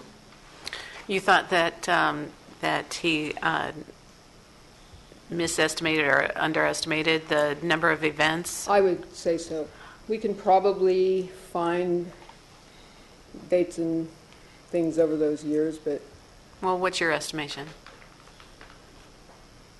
Well, it started in 2004. There were a few. By 2008, there were a lot, like almost every weekend. I would estimate over that time, 30. And what months were they held? Usually in the months when it's nice, when we like to be outside as well. So in the spring through summer into fall. I might add that nowadays, after just experiencing that heat, the drought of 2 years, deep drought, not just a drought, 2 deep years of drought. When is it not fire season? It just is. I keep things clear. We all do. We all follow the regulations, and we've all hosted. I mean, the day fire, I had firemen from all over camped in my yard. It's not unique to their property. Thank you. Any other questions? Thank you for your time, ma'am. We appreciate it. Mr. John Davis, followed by Lorraine Brown.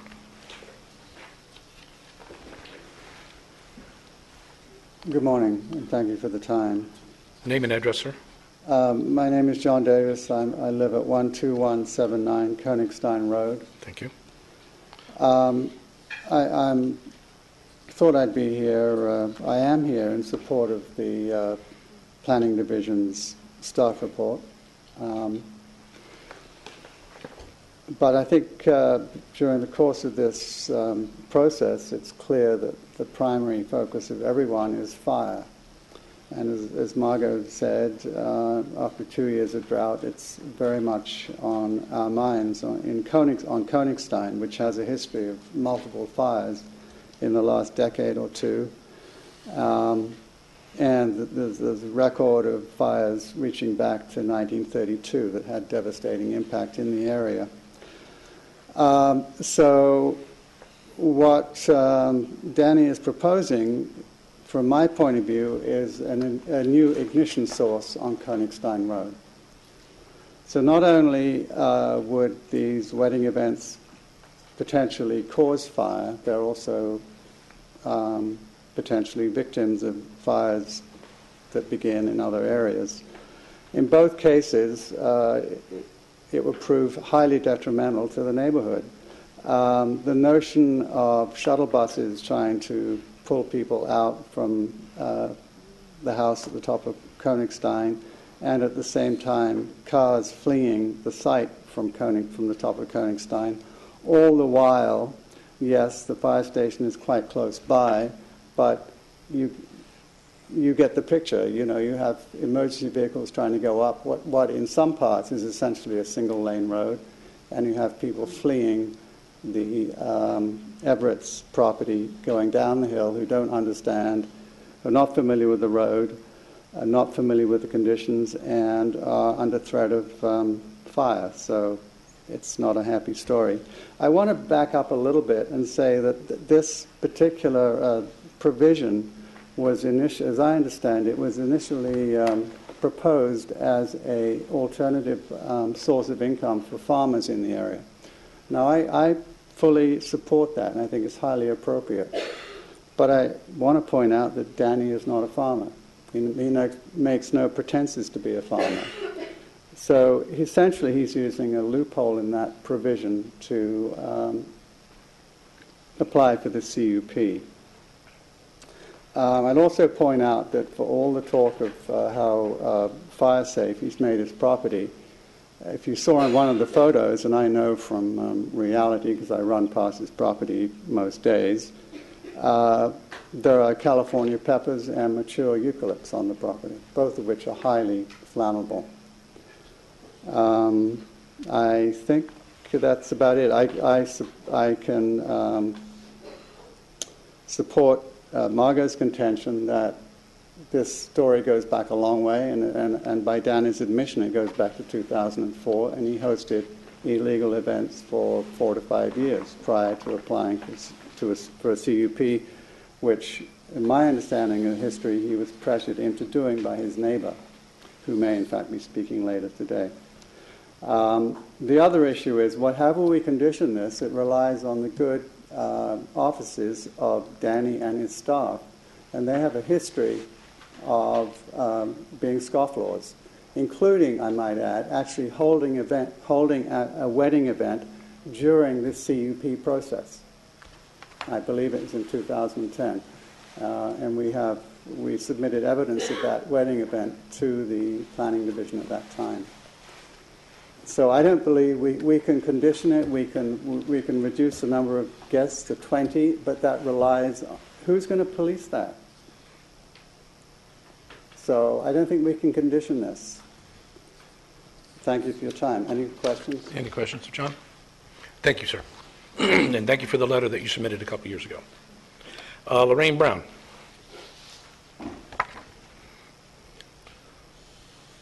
Name and address, Lorraine.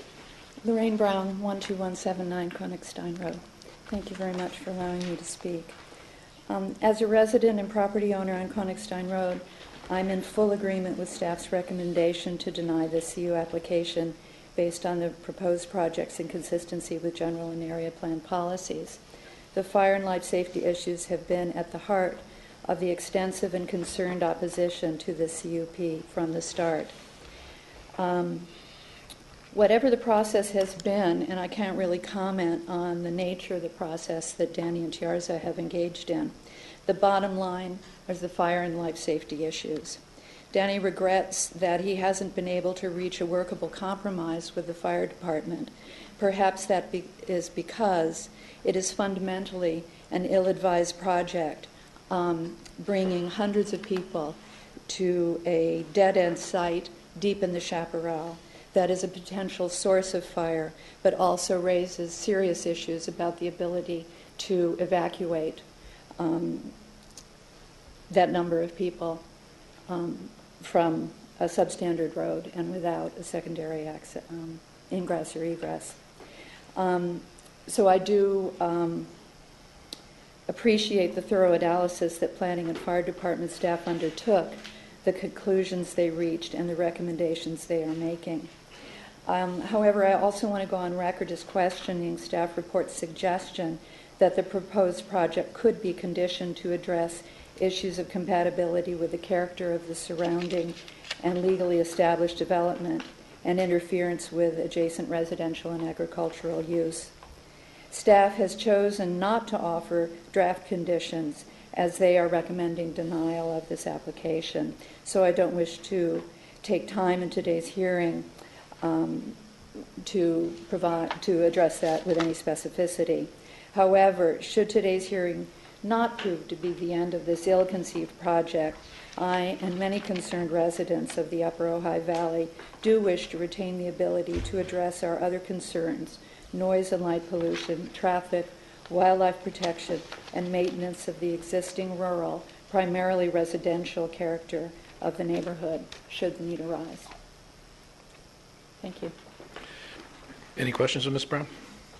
Thank you for your patience. We appreciate it. Okay, now we'll go to those that oppose the recommended action, which is denial. So you support the CUP. First one is a Harrietta Jump, followed by Trixie Scanlon.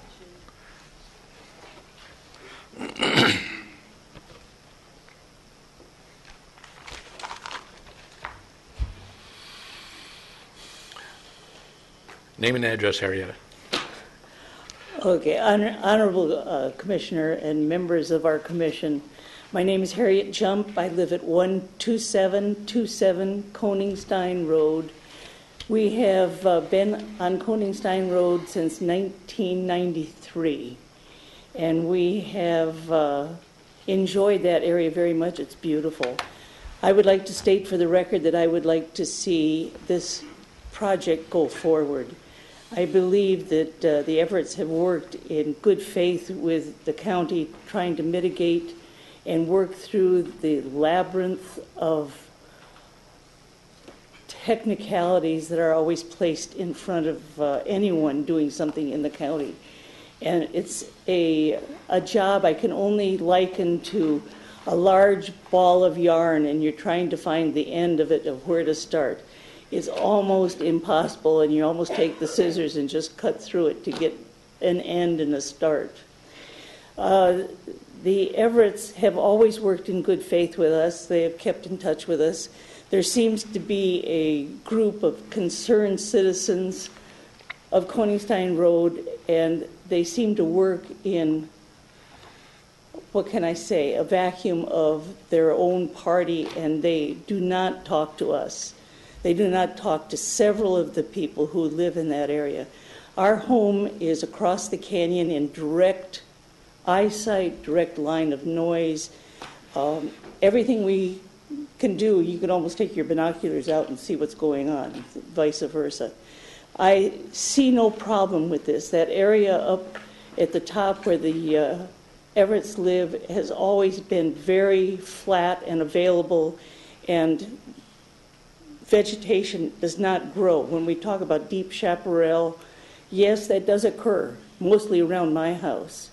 And when we had the ranch fire, we stayed there and we managed, and we never had a problem at all. Yes, you have people that are coming to this wedding or any of these weddings, and those occurrences have been few, by the way, I have to say that. And most of the people, as far as noise, I think that you've all instilled in building regulations, double-paned windows. We don't even hear it when it rains when we shut the windows. And the noise level is within the boundaries of what the county has provided for decibel level and for when they turn off the noise. We have no problem with them, and I am under the impression that this is being drowned in all of these legal ramifications of where one hand doesn't know what the other is doing, and we've experienced that before. I would like to see something happen that does not limit what people are doing up there, and this is not a common occurrence. I don't understand what is happening with your neighbors that you can't share a beautiful area with people who want to get married. It's limiting just by the amount of people who want to do that. I have written a letter. I don't know if you have that in a packet in front of you. I would hope that you go through those things that I bulleted and put down paragraph by paragraph. My husband's a botanist, biologist. I have a degree in biology. The impact on nature is not happening. It's just not there. Noise level is within tolerance of anybody having a party.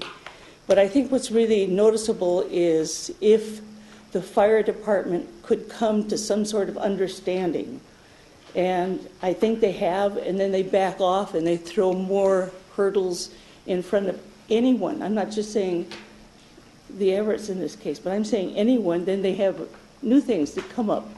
And that is very difficult for a citizen to deal with, very difficult. the gentleman who just spoke before, their house is up for sale. They're leaving. They've had their house up for sale for a long time. And I think this becomes a vindictive procedure where these people have really worked with limiting what's going on, and we have an adequate access up and down that road, and there's definitely adequate parking at their place. And I would like to see that go forward. I don't see a problem. If you would look at the map that I submitted also that shows the distance. I mean, we have people who live up there, yes, but you cannot even spit on their house. They're that far away. Distance is huge. It's not like when you are living in a city. We have big space, a lot of space. And it's like I'm laughing because I'm trying to imagine, how far can this woman spit? You can't. That's what I'm saying. I can't spit on my neighbors. Not that I would. But you know, you'd have to walk a long ways, spitting distance, to get close to their place. So I find this very sad, and the impediments for the common citizen using their property becomes limiting. I appreciate your time. I would hope that you read the letter that I submitted. I would hope that you look at the map that I submitted. And I thank you very much for your time. We appreciate your time, Ms. Jump. Any questions of Elizabeth? Do you have any questions? No. Again, thank you. Trixie Scantlin? And that's all the speaker cards that I have. If there's anybody else, please let me know after Trixie talks. Name and address, please. Trixie Scantlin at 12619 Königstein Road. We've probably been up there longest of anybody. We've been there since 1977. And yes, there are fires occasionally, but it's California. We have fires. We have to clear our property 100 feet around all structures. And as I say, we've been there quite a long time and lived through several fires. And I support Danny and Tiarza to have this. A friend of mine had their son's wedding up there a long time ago, and they said it was beautiful. I'm sorry, I'm not used to speaking in front of people. So anyway, it was with a lot of grace and charm. And I would hope that the Planning Commission would grant them to have a business in our country of the free with free enterprise. Thank you. Thank you. So, any other speakers? Just give the clerk the card.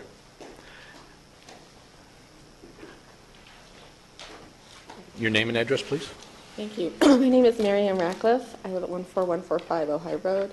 I own property directly adjacent to the Everetts, and we plan to move there someday. I cannot speak more highly of Danny and Tiarza. They are the most neighborly people you could ever imagine and have done so much for our community, above and beyond really what most people would do in terms of volunteering for our school, in terms of caring for their neighbors, in terms of preparing meals for when people are sick, and taking care of our children, and then always having our best interests in mind. And this is as direct neighbors as my experience with them. So I cannot speak more highly. And when the whole issue of the CUP came up, I just encourage all of my neighbors, and I respect everyone here, those for and against this issue, that a CUP is an opportunity for a discussion about our differences or maybe our goals and how we work together. And I know that Danny and Tiarza have made every outreach effort to speak with us. I know that there was concern that was generated, and so one of our couple at the base of Königstein Road went and had concerns, and so they spoke directly to Danny and Tiarza, and their concerns were allayed, and they now support the project that is before you. I just from listening, I think that the appeal to the fire district is completely appropriate. I know another property that we've had, there are individual circumstances that cannot be addressed in one uniform code, and there are specific things unique to every single project. That is what an appeal board is for, and we've been through that process, and I think that that's absolutely appropriate. And then I am concerned about moving goalposts for projects that anyone in Ventura County has to face. There are so many things to fulfill in terms of the requirements, and then to have those goalposts keep moving seems grossly unfair, and I think it's been demonstrated time and again in this process.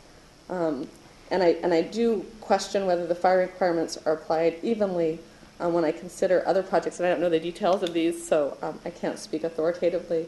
But there's the Creek Road Winery, a one-way access. There's the Ojai Valley School. There's the Happy Valley School. I know that those have some of those. Not Ojai Creek Road Winery, but I think some of the others, Thomas Aquinas College, Ojai Valley School, Happy Valley School in the immediate area do have other egresses, ingresses, but certainly those are not the same as the primary access as is being stated as a requirement in this case. So I would ask that, like I said, I'm not speaking authoritatively on those in any way, shape, or form, but just as a layperson's observation. Again, I have respect for all of my neighbors. I really think all of these people are wonderful. We all depend on each other and care about each other. And so I don't mean any disrespect to anybody of my neighbors, but just to say that the CUP process is a discussion that I value in our process. And I really value Danny and Tiarza, and that what an enormous asset they are to our community. And I think their project, with concern for their neighbors, is only going to benefit our area. The last fire that I can think of in the area that affected the Upper Ojai, obviously, was 1985, and then there was 1999 that did not go on to Koenigstein Road, as far as I recall, and the fire crews do stage right there in that area. Thank you. Thank you. Is there any other speakers that would like to? I have the lady down. Give the clerk a card so we can call you up.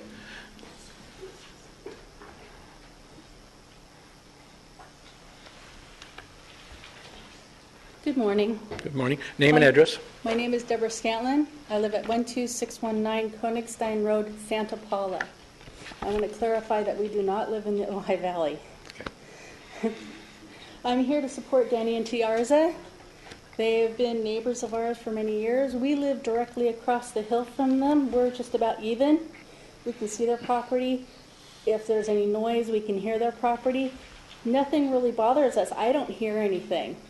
I don't see their property is always well kept.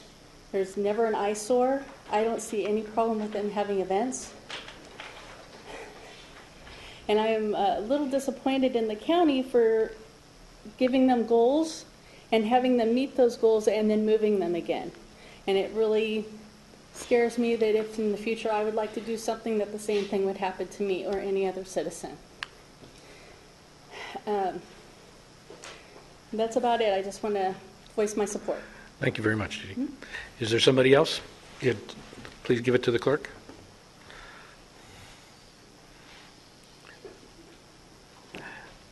And I think you already know name and address, please. My name is Charlotte Schmidt, and I live at 12599 Koenigstein Road, approximately 900 yards from Danny and Tiarza.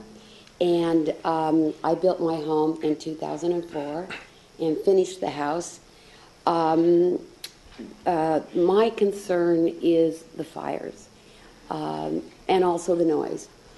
The parties that they had were, we go out at 10, 11, 12, 1 o'clock at night, and it would be like Dodger Stadium. The noise was so loud.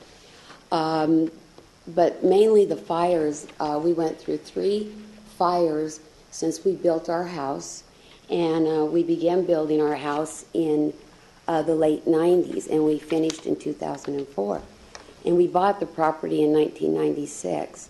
So we went through 3 fires, and one of the fires we probably had about 10 fire trucks on our property, and they used our fire hydrant and our well to fight the fire that also went to Danny and Tiarza's house. And so I don't know where the fire department is getting their water, because I don't know if that whole area on the 147 acres has any water in that area. So we're all on wells, all of us. We don't have lakes. We have wells. So that's our main concern is the fires, and and I wish them the very best. I'm really concerned about the fires. Thank you. Thank you, Ms. Schmidt. All right, I have no other speaker cards, so therefore, it's the applicant's turn. Who would like to go first? Hello again. Your name for the record, please, Ginger. Again, I'm Ginger with Penfield and Smith, 111 East Victoria, Santa Barbara, 93101. In listening to these, to the testimony, I appreciate that everyone was able to come today. I heard a couple of things. The first was that there would be all this traffic and people trying to evacuate. I believe I read about the park fire that they were evacuated but allowed to go back to their home on the same day within several hours.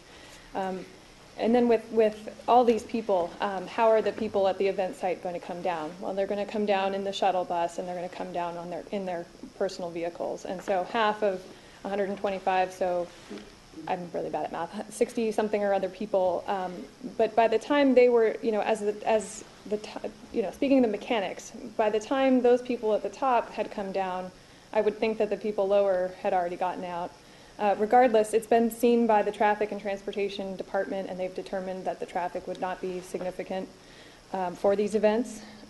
With regards to meeting the intents of the Ojai Valley Area Plan and other applicable plans and policies of the non-coastal zoning ordinance, planning has been able to make the policy consistency analysis for wedding sites in the Ojai Valley area for event sites that are much larger, that have a lot more people in them. One of the speakers talked about where the supporters or opponents live. We have 56 letters. Some live on Königstein, some live further away. With alcohol use, I think you've heard that argument before in event site applications, and again, that's a behavioral and a sheriff item. And the sheriff has weighed in during the initial study and was able to find that this event or that this project would have less than significant levels of impact. As far as being disruptive and the conditions of approval and whether or not they would comply with conditions of approval, the CUP is their contract with the county, and there are conditions of approval if we're allowed. There would be conditions of approval that would limit their use to the times, so would limit the time allowed, and all of the events would have to be out by 10:30, so it wouldn't be a midnight at Dodger Stadium. We also have a lighting plan that would be string lights, low reflective, that would be approved by the planning department. So again, that's all part of the process. And that would be their contract with the county, and therefore, and as part of those conditions, it's my recollection that the county has a standard condition whereby the applicant pays to a deposit account, and that account is set up so that if complaints are received, that the planning department can pull from that money to investigate those complaints. And that as a conditional use permit is a discretionary action, that if they do not meet their conditions of approval, that this commission could remove or revoke their application. So the thought that they would be freewheeling and not meeting the conditions of their code, I think that other of their neighbors have been able to speak to their citizenship, and our process has safeguards to ensure that good neighbor actions. For people not familiar with the site, there are two conditions in the public safety plan that we had prepared. The first was that all people that would have an event at the site would have a contract, and part of their lease with the Everetts would indicate you are in a high fire area and this is a danger to you. That would be the first step. The second step would be providing all the vendors with that same information, and the third would be that the public safety plan had within it a provision to provide all people arriving at the event with a pamphlet and signage on site. This is where you park, this is a high fire area, this is where you're allowed to smoke. There are 2 people here to enforce those rules, and not that it would be a buzzkill to the event, but that would be something that they were provided upon entry up to the event. Let's see. We talked about evacuation. There is somewhere in the conditions that were proposed at one time where there would be an evacuation plan. I'm sure Danny and Tiarza would be more than happy to prepare that for review by the fire department. And let's see. As far as the other impact areas, we've already gone over that. The project description at a much higher number of guests was circulated amongst all of the county departments, and all of those departments, with the exception of fire, at the end, but they were in the beginning, able to find that this project would have less than significant impacts. Wedding uses are an allowed use in the open space zone. Event uses have been allowed. Conditions have been able to be made on other sites. And as far as the water item that came up in testimony, reading from one of the initial studies draft, with regard to adequate fire flow, this project will have a less than significant project-specific and cumulative effect on water supply because water supply for fire protection will meet the ordinance. The subject property has an on-site private water supply that is double in volume than what is required pursuant to the fire department standards. Anybody else? Questions? Nope. Council, just state your name again, so the record. Just to be aware, there are other people listening throughout the county system. Oh, I'm sorry. We do have a question of Ginger. So that's why we keep asking you to put your name so they know who the speaker is. Ginger? Did you state that if there were to be a fire during one of these events, that half of the guests would be evacuated by shuttle? Half of the guests are proposed to be brought to the site by shuttle. It is then thought that they would come back in the shuttle as well. There are also, again, these are things that we would like to be able to discuss further with fire department, that there is an area where there's a huge open space where they could be. But yes, half of the guests are proposed to come in a shuttle. It is thought that they would come down in a shuttle. Thank you. Okay, Council. Name, please. Dan Friedlander, attorney for the applicant again. I'm happy that Robert Ariana was able to come and give his testimony. And his testimony was consistent with my conversation I had with him yesterday. At a minimum, there's a question whether it's appropriate to appeal to the Fire Appeals Board. Our position, of course, is that it is appropriate. And I think it would be helpful for the Commission, just for your information, that I read that portion of the Fire Code into the record. This is Section 108.2, entitled Limitations on Authority. It says, an application for appeal shall be based on a claim that the intent of the code or the rules legally adopted hereunder have been incorrectly interpreted, that the provisions of this code do not fully apply, or an equivalent method of protection or safety is proposed. So, considering the determination that was made, I suggest that it's appropriate that this matter be heard by the Fire's Appeal Board so that the Commission can then make a decision based upon the merits, at least have more information in front of it as to when the general plan guidelines have been met or can be met. Mr. Oriana discussed that the Fire Marshal has made a determination that it's not appealable, but what that's basically saying is I, as a Fire Marshal, have made this determination and you can't appeal it. So it's only the Appeals Board that can really make that determination of whether to accept the appeal and hear it or not. I have no further comments other than that. Any questions of council at this time? Okay, then why haven't you? Why haven't you gone to the appropriate appeal board then? This is a process that has been underway for a significant period of time. And like I said, I've only been involved with this project for a week, so maybe they can answer that question better. But, we've been trying to work with fire for a period of 4.5 years. Things took a turn at a certain point, and ultimately the decision has to be made whether to appeal. That decision has been made. What point was that? When did that occur? When you thought things turned? Hi,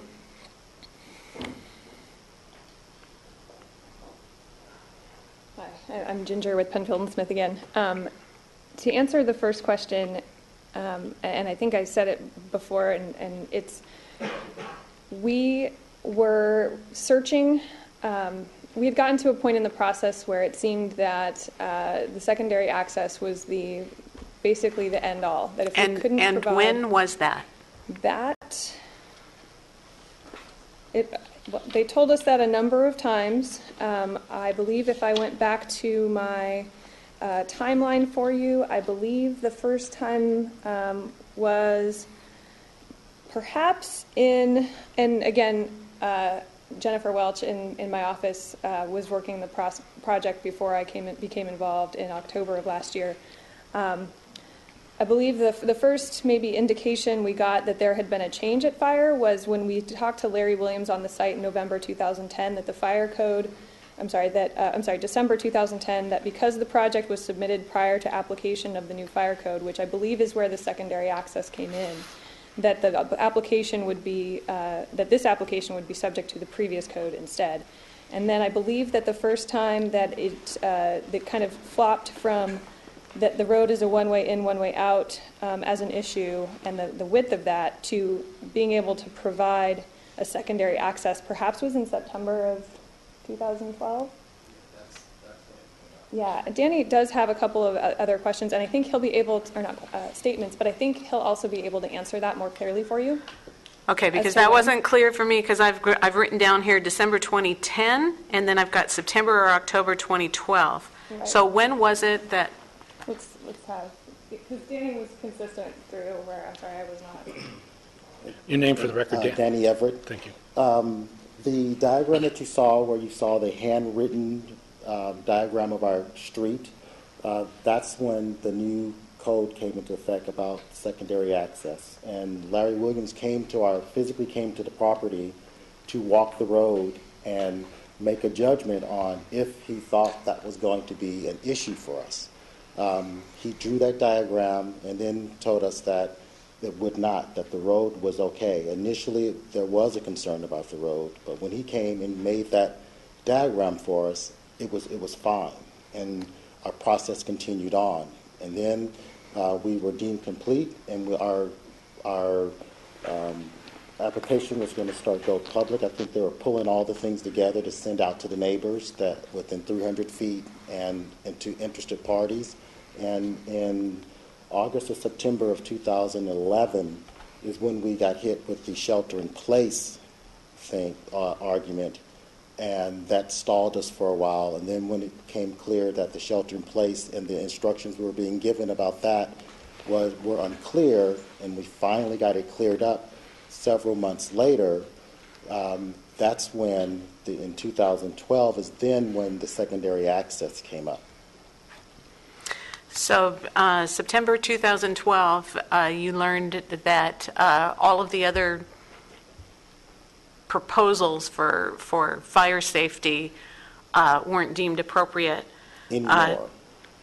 Originally, when Larry Williams came up... At that point in time? Yes. So between September 2012 and here we are in August 2013, how did you appeal to...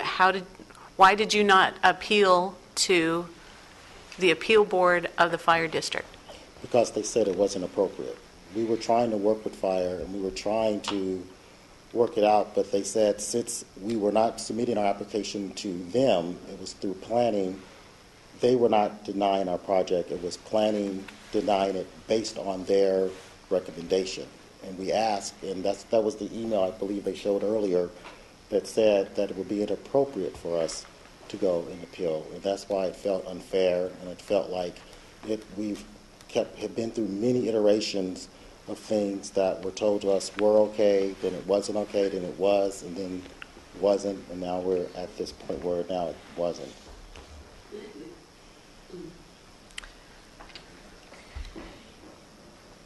And then the other things, I just wanted to comment on some of the things for what our neighbors, is that yes, fire sounds like a very scary word, and fire is very scary. And I want to point out once again, we live there. We have 3 children there. We're not trying to set up a situation where we would put ourselves, our children, or any of our neighbors in harm's way. I think even the people that spoke against our project admit, and we all do, we take extreme care in keeping our properties clear of brush. We take the weed abatement very seriously, and you know that if you follow weed abatement, you can even ask anyone in fire that if you are doing the proper things and you are planning, that is what makes you safe. We all do that. We all make sure that. And in addition to that, and above and beyond, we've put together a safety plan. We've put together things in place that are going to help ward against that.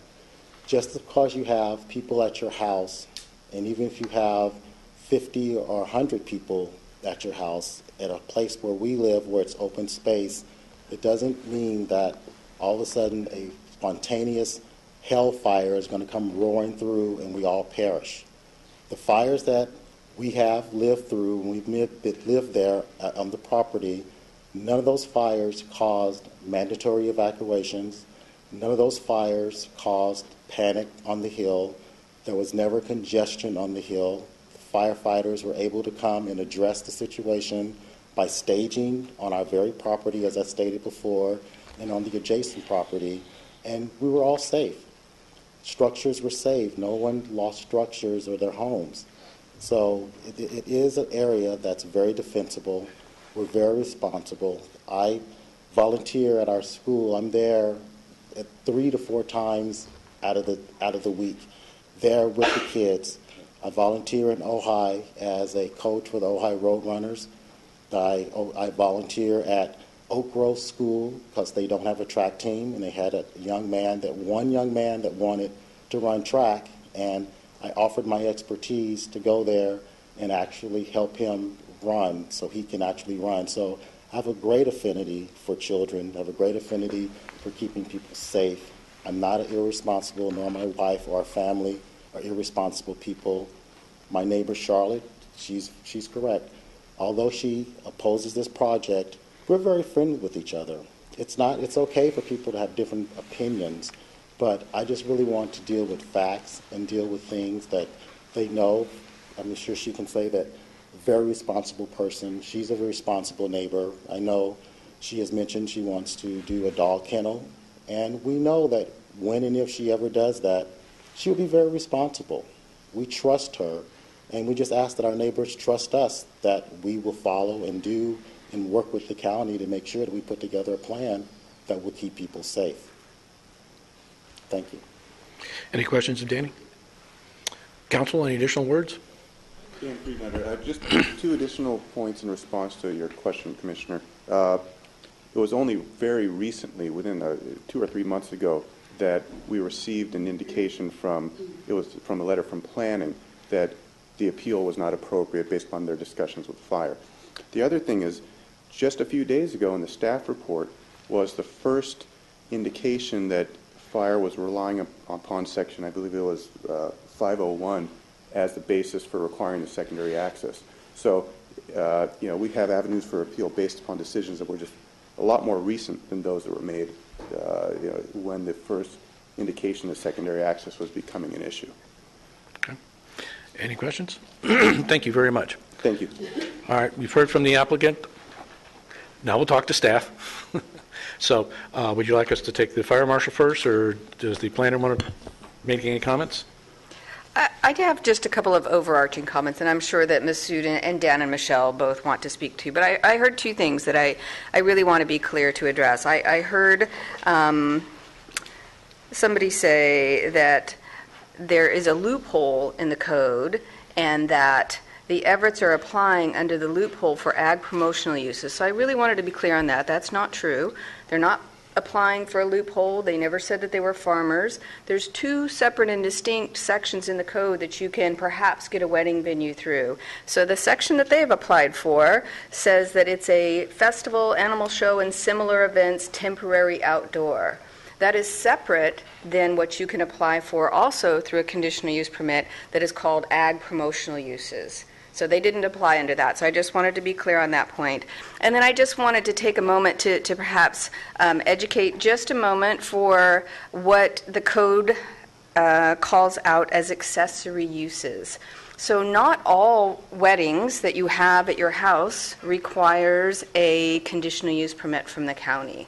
So obviously you can have weddings for people that you're related to, or if your best friend gets married, things like that. And what the code calls out is that the accessory use to your house, the primary use of a single-family home is a single-family home, right? It needs to operate as a single-family home.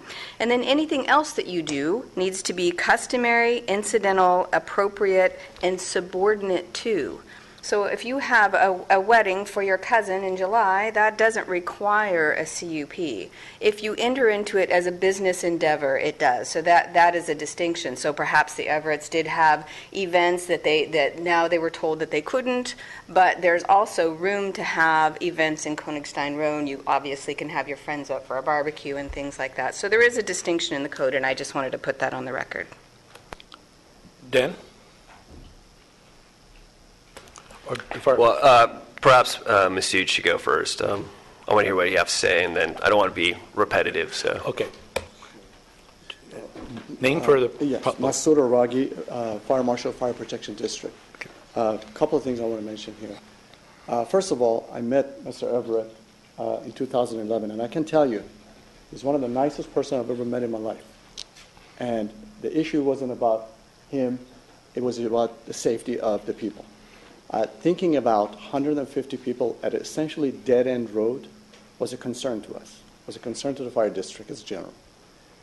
We really never went back and say, move the target in a sense. Yes, we had looked at the conditions, and we didn't look at it that closely to see how effective it is, how it's going to affect your project, but we looked at it a little more closely later on and looked at it and say, 150 people at a dead-end road is a concern, and we have to do something about it.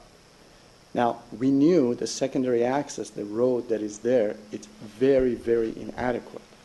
And if you ever get a chance to drive it, you will see what I'm talking about. It has very steep hills, very narrow. You drive that at night, it is impossible to go through. You come across multiple gates that you don't know whether it's going to be open or not. Finding a key, opening it at that time is not a viable solution. And you also come down multiple routes. You come to Ys, multiple locations. You don't know whether you're going to go right or left. You could go right and you end up in a dead end.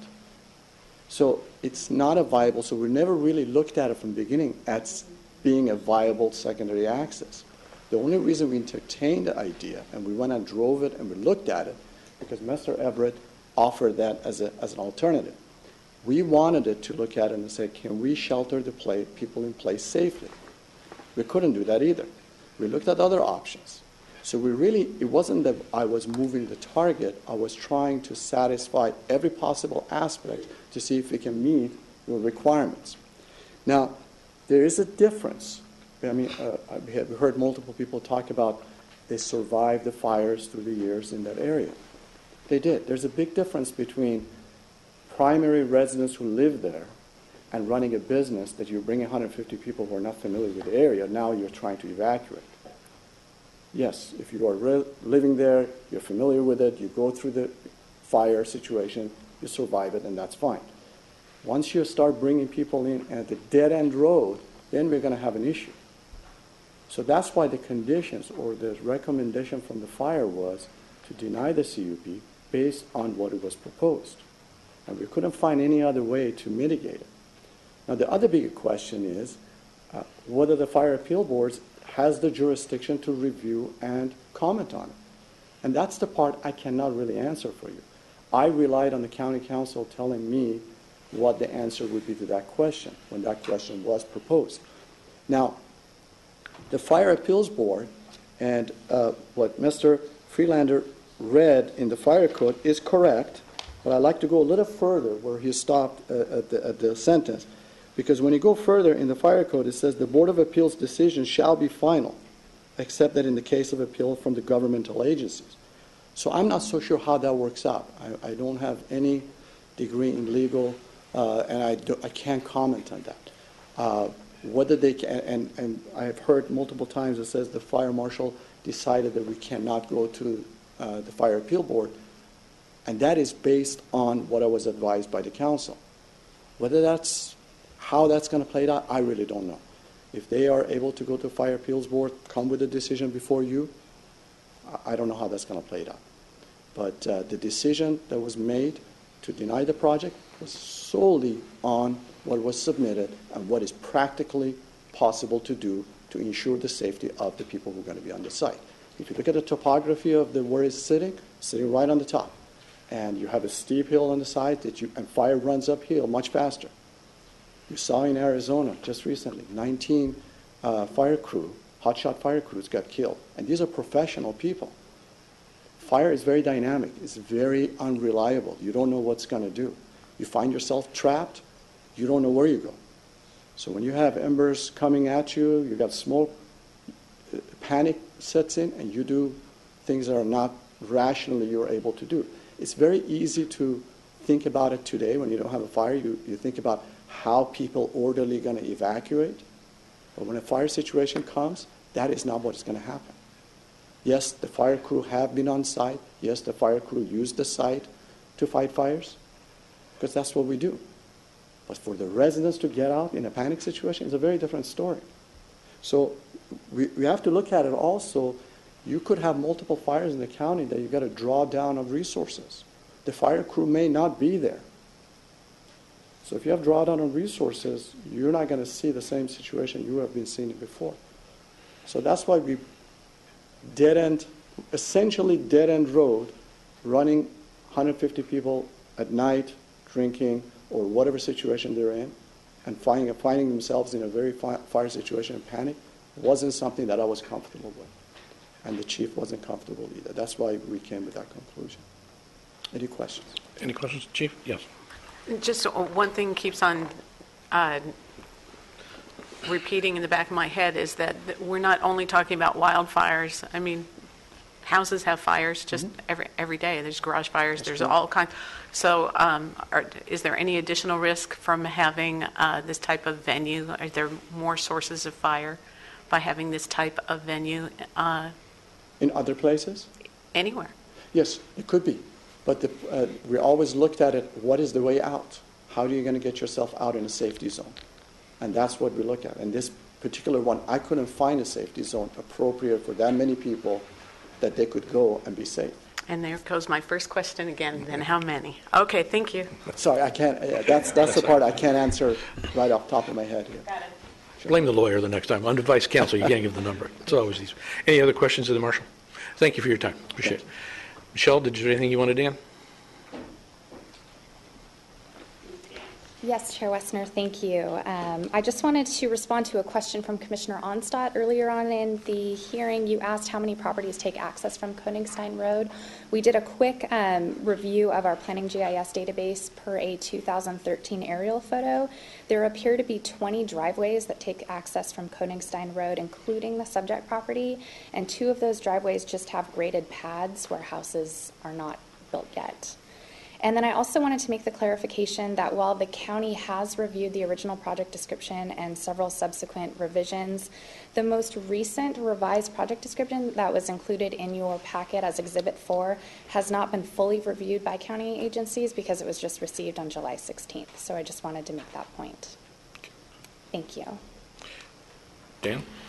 Yeah, just to kind of augment what Ms. Brillhart and Mr. Aragi stated, I wanted to clarify also the requirements for when you can use a permanent structure for wedding events and what transpired back when there was a discussion about whether or not you could construct a shelter in place on the property that would meet the fire protection district standards and at the same time meet our requirements as interpreted over the years and then application of the code.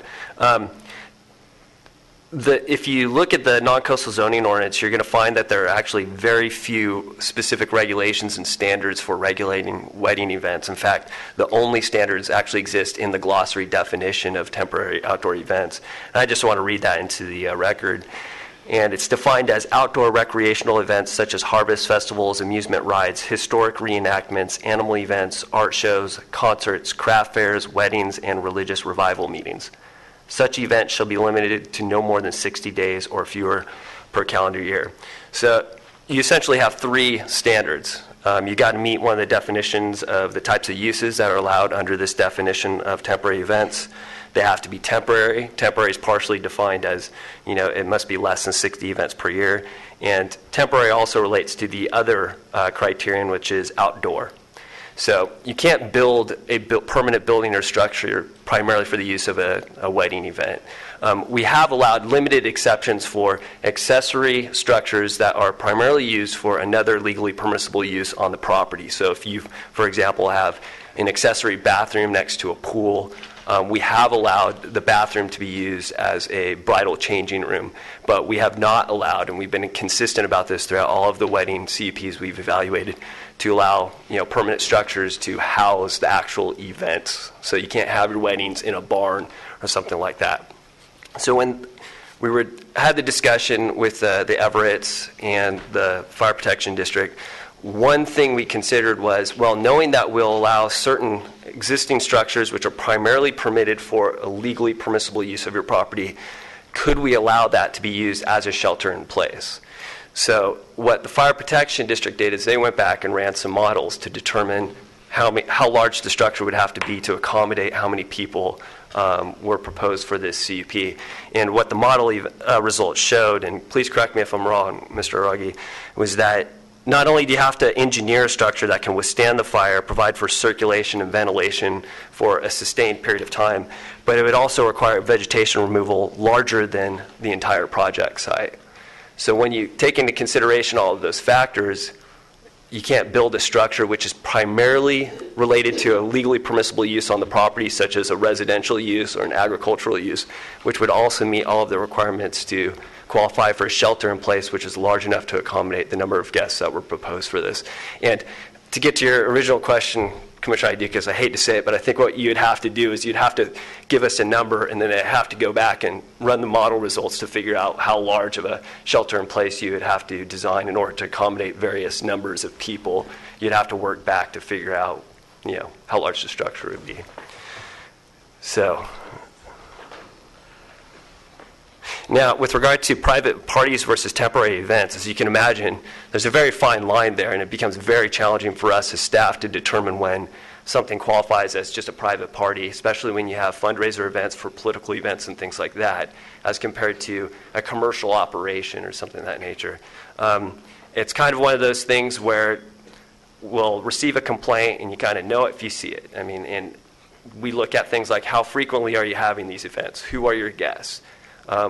We have looked at in the past, like if the event is a commercial operation or not, but we don't really use that as a criterion for determining whether or not it is a type of event which qualifies as a temporary event that requires a CUP. Usually what happens is, we look at how frequently these events occur and then make a determination based upon, what we find out. So with that said, I think we've covered anything. I'd be more than happy to answer whatever questions you may have. Commissioners, questions of staff?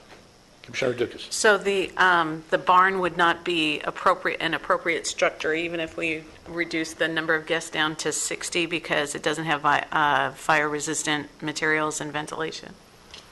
And vegetation removal, and I'll defer to Mr. Aragi to answer that question, to confirm that. Yeah, once again, Mr. Aragi, Fire Protection District.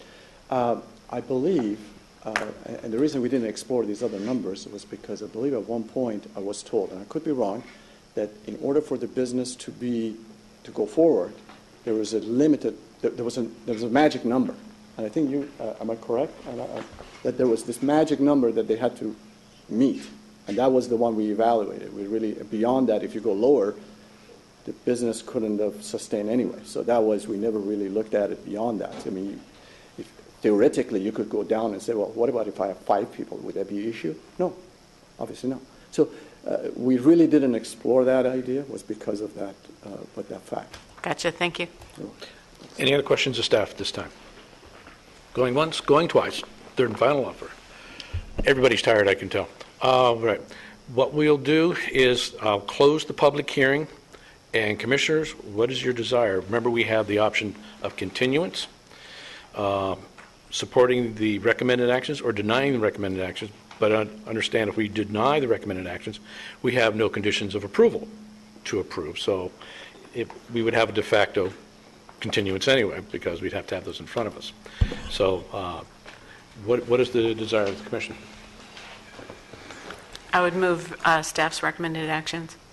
I have a motion. Do I hear a second? Second. I have a second. Discussion on the motion. The magic number makes it all make sense now, because it does have to be economically viable for you to have this business at your home. I appreciate both sides coming out and giving their testimony and all of the letters that we received. there's things that are, speak favorably of the project, but ultimately I think it's ill-advised because it's just, there needs to be too many people in order to make it work in an area where it is a danger. And it's not just from wildfires. There's all kinds of reasons why you wouldn't want half of the people being stranded, at the mile and a half from the main road. There's a lot of other things that we didn't explore with regard to conditioning it, but I think ultimately that it's just the wrong project for the wrong place. Well, first of all, for the folks out there that came here for or against, thank you for your input. Our staff report wasn't complete because of the fire issue, or fire access road issue. And that's where it all lies. And I suspect that the lawyers for the applicant are going to see if they can't go forth to the board and appeal. I think the biggest hang-up here is the fact you're at a dead end. If you were somewhere else where there's other ways to get out already, it might have worked out. I suppose if you spent a lot of money and on that current road that leads out to meet the standards, well, you might have some, but that seems cost prohibitive to me. So I think that's where we sit. Commissioner Onsott? Well, yeah. I'm concerned that we have two parallel tracks, one for the appeal and one here. And if we get a different result as a result of the appeal, what impact that would have procedurally and substantively on us. Staff made their position based on the fire department's recommendation. If that position was overturned, what happens then? Are they fast-tracked back in front of us? How do we do that? I would say that if we had a favorable resolution, right, and from the Fire Department Appeals Board, if that became the case, then we would look at the project in front of us and evaluate the project in front of us and come back in front of your commission. Okay. Thank you. Rick?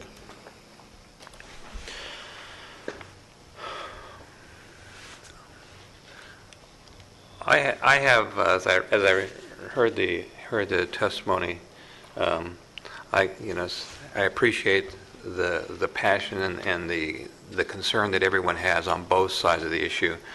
I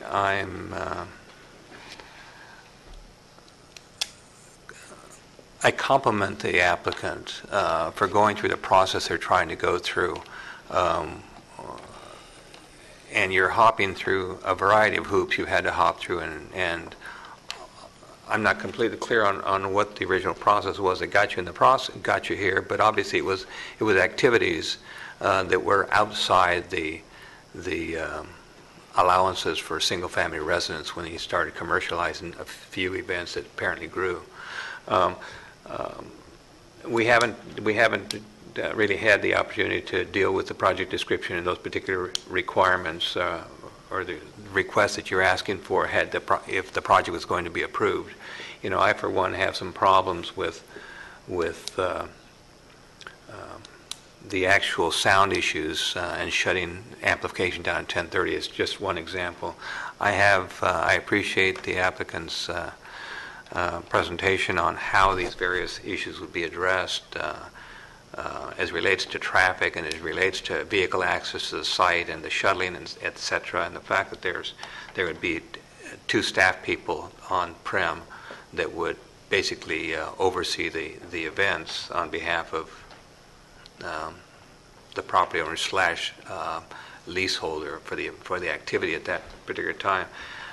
But I come from a background, a public safety background, and I've dealt with events like this, and they can be very, very difficult to control in spite of the best intentions. And I'm trying to visualize somebody somewhere down the road counting cars and saying, oops, we've hit the limit, everybody's got to turn around and go back. and the realistic process there. I just don't see how that comes about. Certainly the drinking is an issue and will always be an issue on any event, regardless of what the terrain is, but it's magnified a little bit more here, obviously. Fire aside, just leaving the premises. It's not the road that lends itself well to that. I'm inclined to follow recommended staff action. Okay. First of all, I want to thank the Everetts for their patience and ability. Sometimes you probably felt like you should have stayed in Texas, huh, Denny? They do things a little different down there. I lived in Kingsville for a while, so. My issues in front of me is what your attorney raised. You were led that you could not appeal, but now there's an opportunity for an appeal.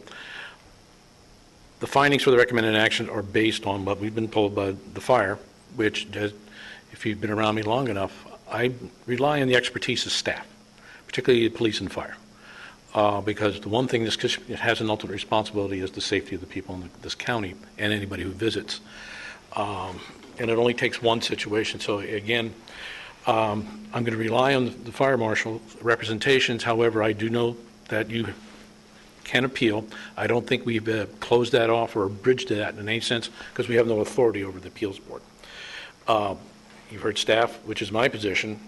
If the appeals board reverses the marshal, then we can't have the findings that we have in front of us, so that we'd be back into the process. So I would agree with my fellow commissioner here. We're kind of in the catch-22 a little bit, but this is where we're at right now. Again, everything I've heard, the Everetts are outstanding people, the cooperation of everybody. It's just the particular situation in this situation is public safety. So with that, I'll call for the vote. All those in favor of supporting the recommended actions, click your button.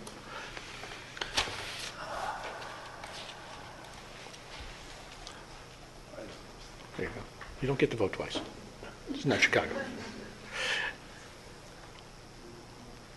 Where's the button? On the floor. It's blue. Oh, you can't vote for him. Well, there's nothing here. Oh, he's got nothing on his screen. We don't have it. Yeah, he does. Nor made the motion. Yeah. Paul seconded. Yeah. You're not coming through? It's in. It's in? Okay. Okay. All right. All right, ladies and gentlemen, you've been denied. You obviously have whatever process counsel that you need to go through. All the presentations were excellent. We read everything. Thank you very much for your time. And members of the public, we appreciate your testimony. All right, we'll move on to item number 7, discussion. Madam Director. Thank you, Chair Westner and members of the Commission. I just wanted to briefly take a moment to go over your upcoming calendar, just to make sure that we are all in agreement here. So on August the 15th, that was the hearing that's continued from August the 1st. That's the Colton Lee project. That's going to be in the Lower Plaza Assembly Room. Lower Plaza, right? Yeah. And then moving forward to your hearing on the 19th, we have a continuation permit for Thomas Aquinas College on that day, as well as the density bonus ordinance for the county. That's September 19th. Ladies and gentlemen, can we have some quiet, please? We're trying to conduct business. Thank you. September the 19th. Not, okay. Mm-hmm. And then on October the 24th, we have an appeal of the planning director's equivalency determination and an appeal of a notice of violation for Mr. Hagel of Hagel Lumber Company. So that is what we have right now on the agenda. It's quite full. And then we have had discussions before about going to the first and the third Thursday, so we are going to, we're trying to adhere to that schedule as we go through the rest of the year, but you're available at any time, and then are on any given Thursday at least, and then we will come back at the first meeting and set that new agenda. So that's all I have. If you have anything for me, Commissioner Rodriguez. No, we had, or I had in my notes a tentative meeting date of September 12th. Obviously, that's off the calendar.